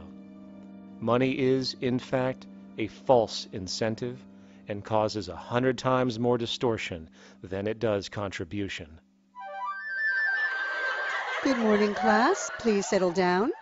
The first thing I would like to do is go around the room and ask what everyone would like to be when they grow up. Who would like to go first? Okay, how about you, Sarah?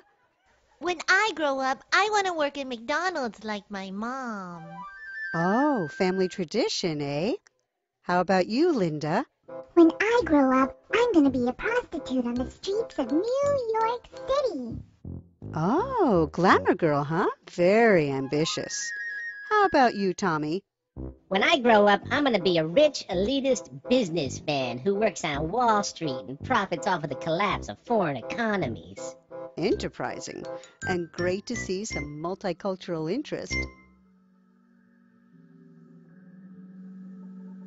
As stated before, a resource-based economy applies the scientific method to social concern, and this isn't limited to simply technical efficiency.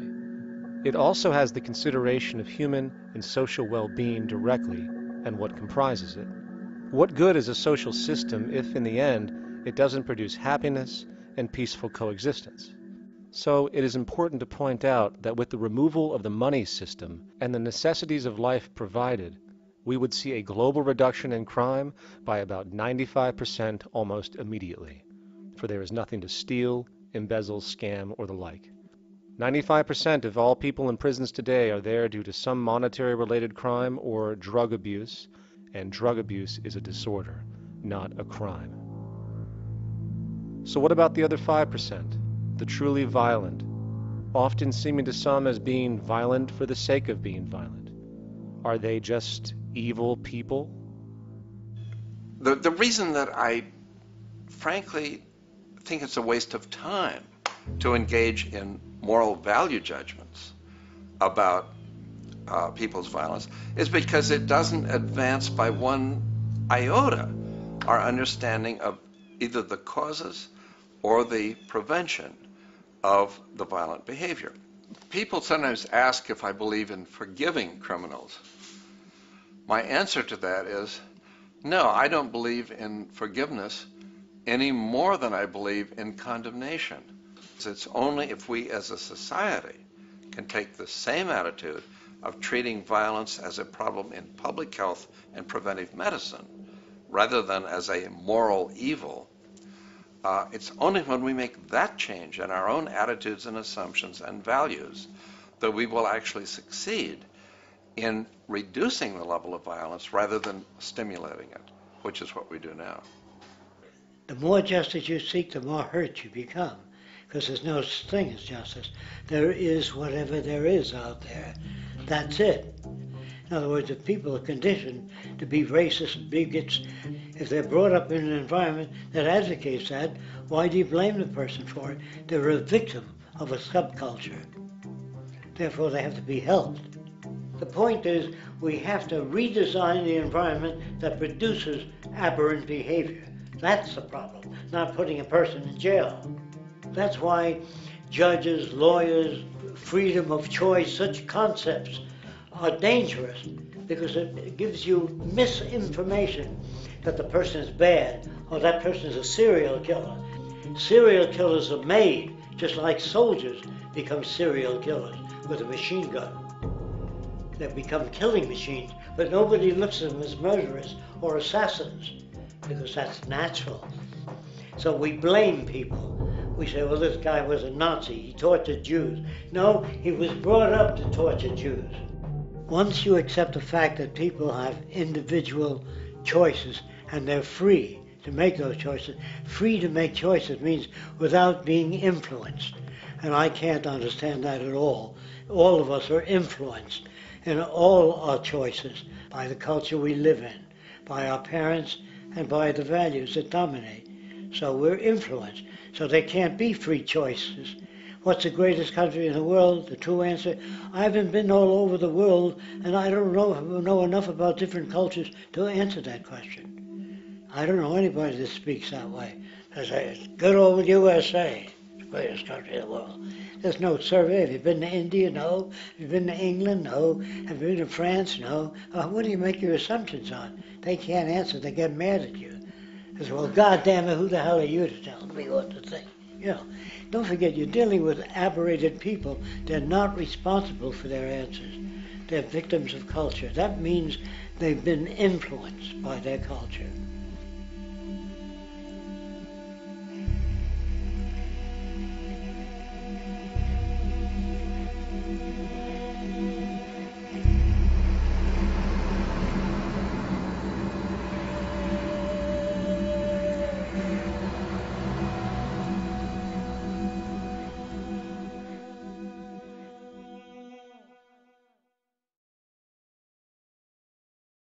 When we consider a resource-based economy, there are often a number of arguments that tend to come up with regard to the efficiency. Now hold on just a minute. Yes?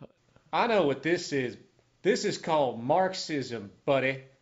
Stalin killed 800 billion people because of ideas like this. My father died in the gulag. Hold on. Communist, fascist. You don't like America, you should just leave. All right, everybody just calm down. Death to the New World Order. Death to the New World Order. And as the irrationality of the audience grew, shocked and confused, suddenly the narrator suffered a fatal heart attack. And the seemingly communist propaganda film was no more.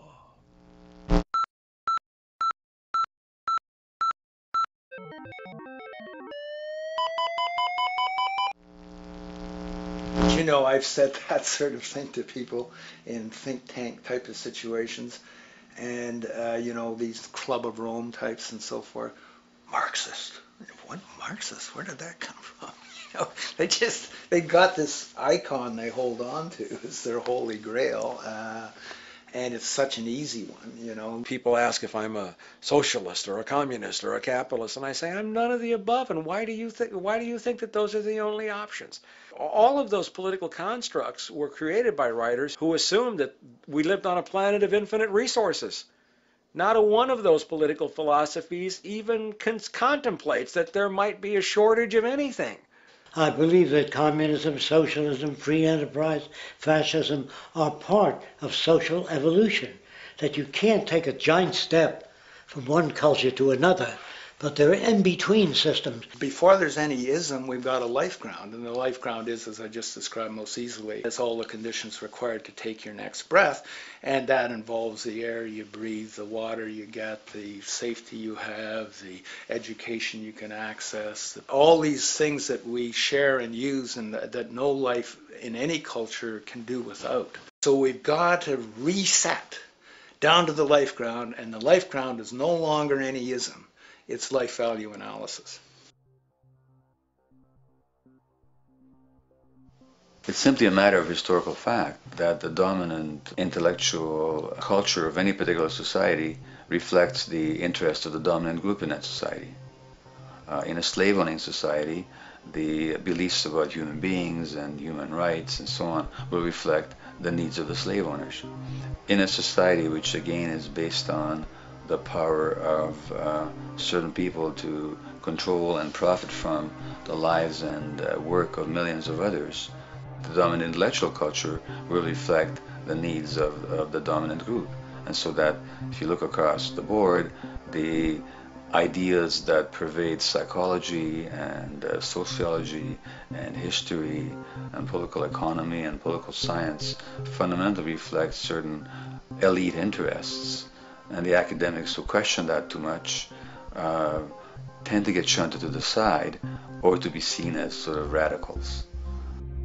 The dominant values of a culture tend to support and perpetuate what is rewarded by that culture. And in a society where success and status is measured by material wealth, not social contribution, it is easy to see why the state of the world is what it is today. We are dealing with a values system disorder, completely denatured, where the priority of personal and social health have become secondary to the detrimental notions of artificial wealth and limitless growth. And like a virus, this disorder now permeates every facet of government, news media, entertainment, and even academia. And built into its structure are mechanisms of protection from anything that might interfere. Disciples of the monetary market religion, the self-appointed guardians of the status quo, constantly seek out ways to avoid any form of thought which might interfere with their beliefs, the most common of which are projected dualities. If you are not a Republican, you must be a Democrat. If you are not a Christian, you might be a Satanist. And if you feel society can be greatly improved to consider perhaps, I don't know, taking care of everyone, you're just a utopianist. And the most insidious of them all, if you are not for the free market, you must be against freedom itself. I'm a believer in freedom. Every time you hear the word freedom being said anywhere or government interference said anywhere, it means, decoded, blocking maximization of turning money into more money for private money possessors.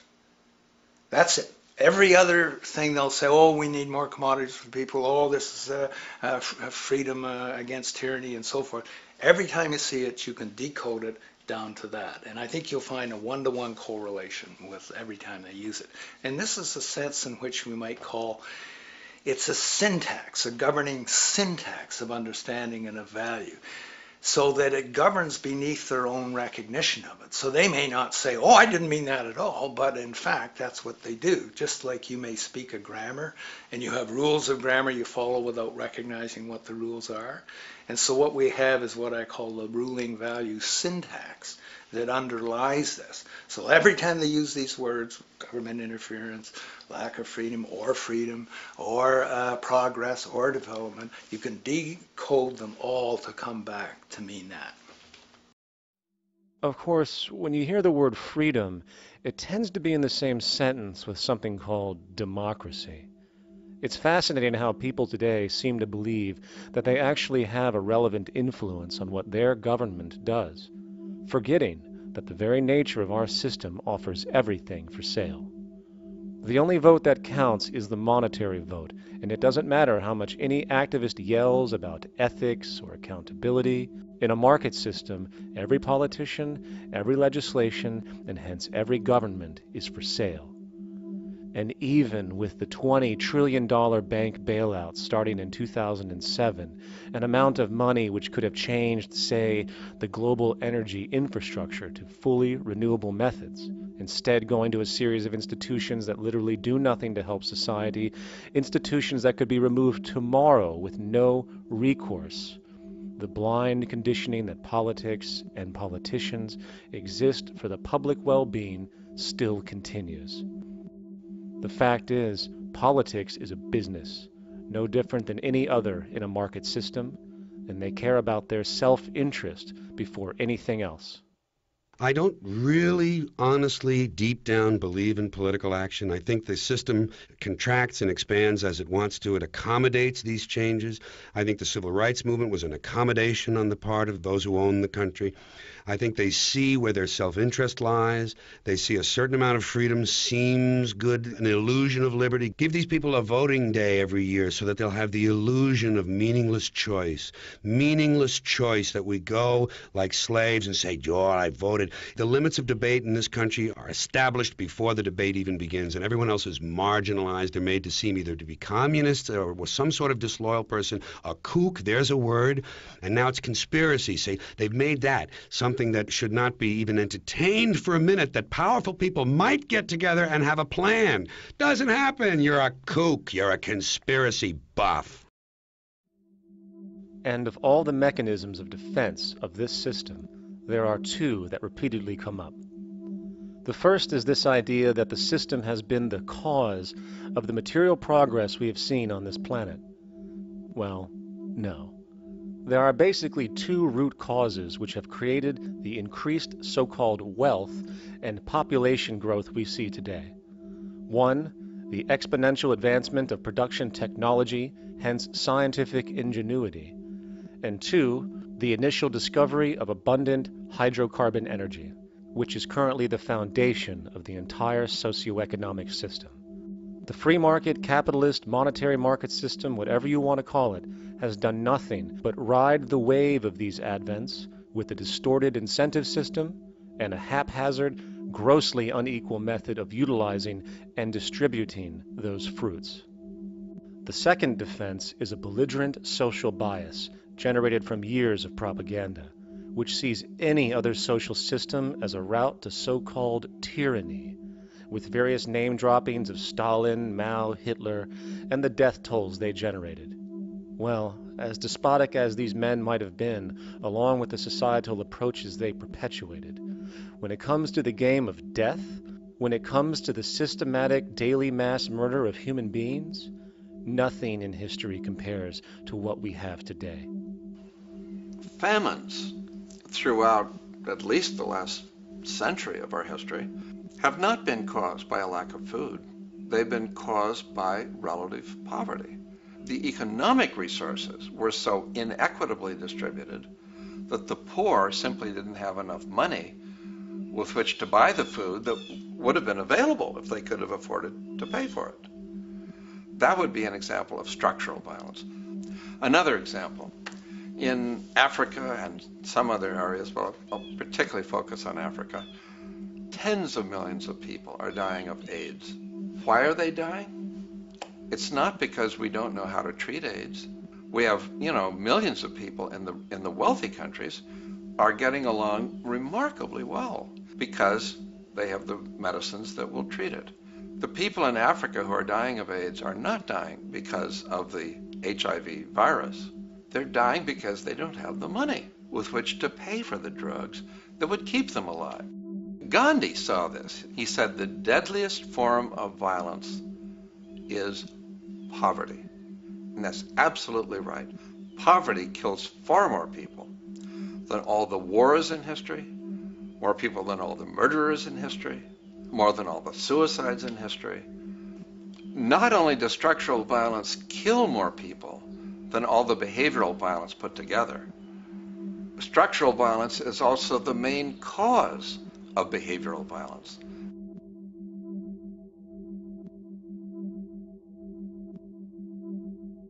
Oil is the foundation of, and it is present throughout the edifice of human civilization. There are 10 calories of hydrocarbon energy, oil and natural gas, in every calorie of food you and I eat in the industrialized world.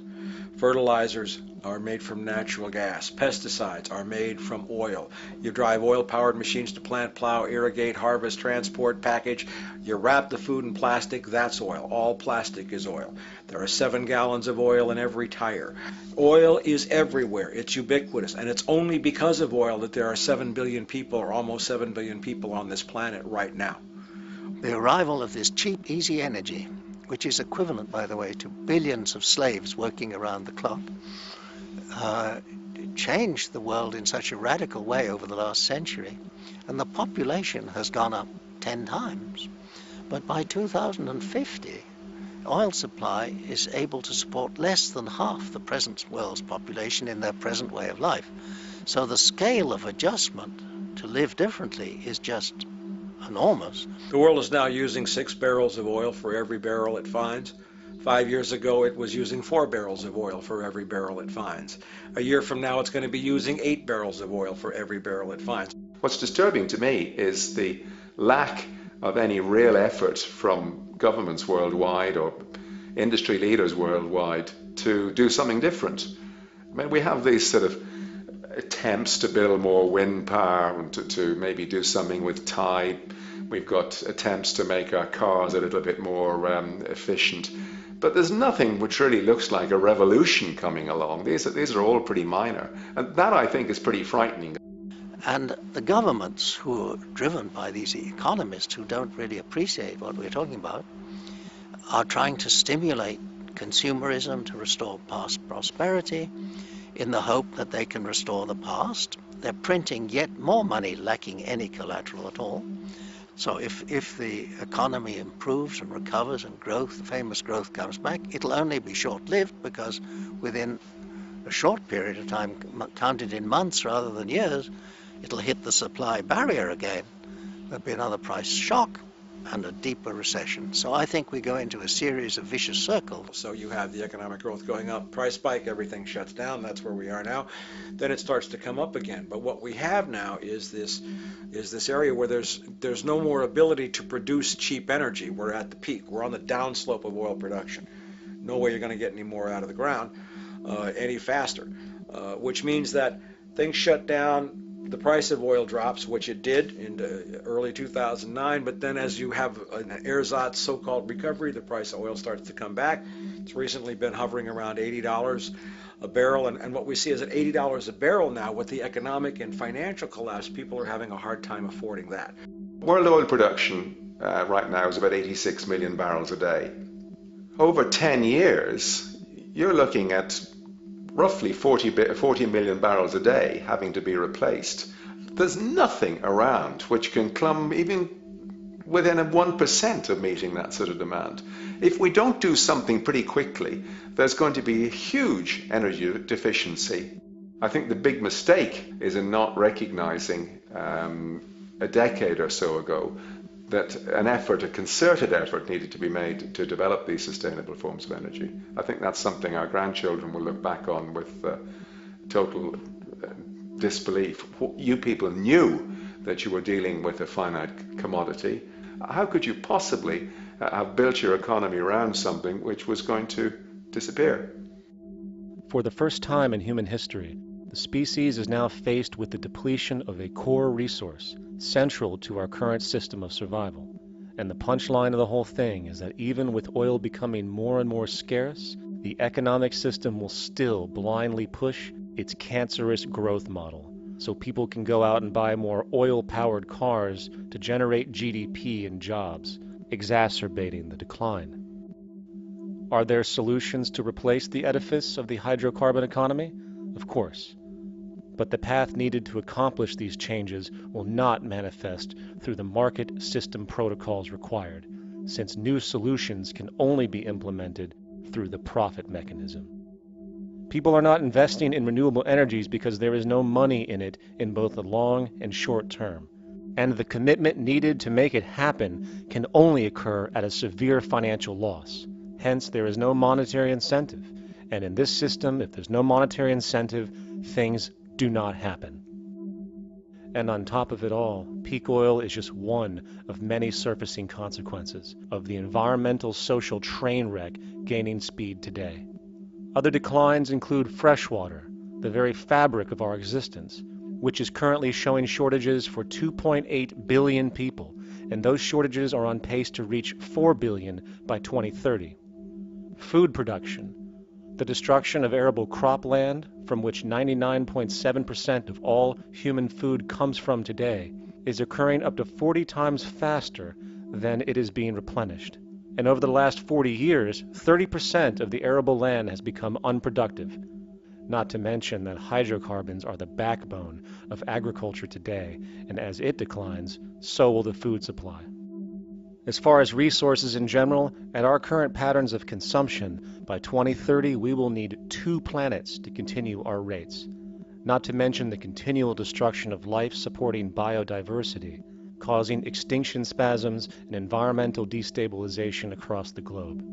And with all of these declines, we have the near exponential population growth, where by 2030 there might be over 8 billion people on this planet. Energy production alone would need to increase 44% by 2030 to meet such demand. And again, since money is the only initiator of action, are we to expect that any country on the planet is going to be able to afford the massive changes needed to revolutionize agriculture, water processing, energy production, and the like, when the global debt pyramid scheme is slowly shutting the entire world down? Not to mention the fact that the unemployment you currently see is going to become normality due to the nature of technological unemployment. The jobs are not coming back. And finally, a broad social perspective. From 1970 to 2010, poverty on this planet doubled due to this system. And given our current state, do you honestly think we will see anything less than more doubling, more suffering, and more mass starvation? There is not going to be any recovery. This is not some long depression that we're someday going to pull out of. I think the next phase we're going to see after the next round of economic collapse is massive civil unrest, when employment checks stop being paid because the states have no money left.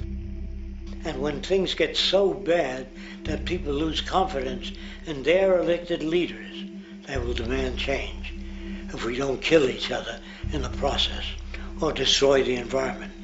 I'm just afraid that we might get to the point of no return. And that bothers me no end. We do all we can to avoid that condition. It's clear that we're on the verge of a great transition in human life. What we face now is this fundamental change of the life we've known over the last century. There has to be a link between the economy and the resources of this planet, the resources being, of course, all animal and plant life, the health of the oceans and everything else. This is a monetary paradigm that will not let go until it's killed the last human being. The in-group will do all it can to stay in power. And that's what you got to keep in mind. They'll use the Army and Navy and lives or whatever they have to use to keep in power. They're not about to give it up because they don't know of any other system that will perpetuate their kind.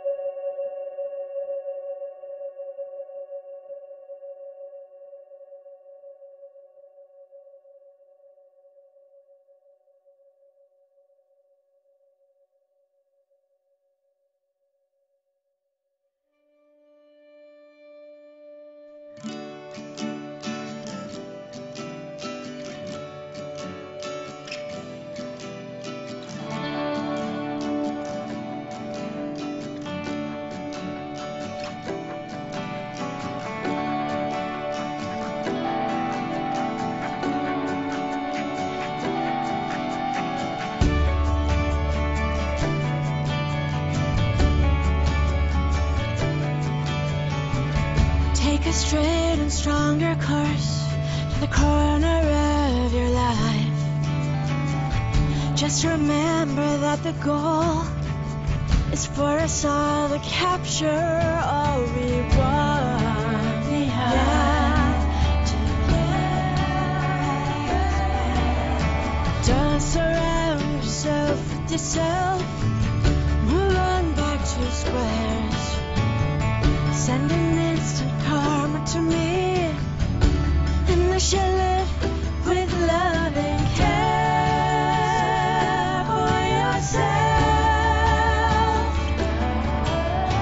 'Cause it's time, this time and time with your time, and its news is captured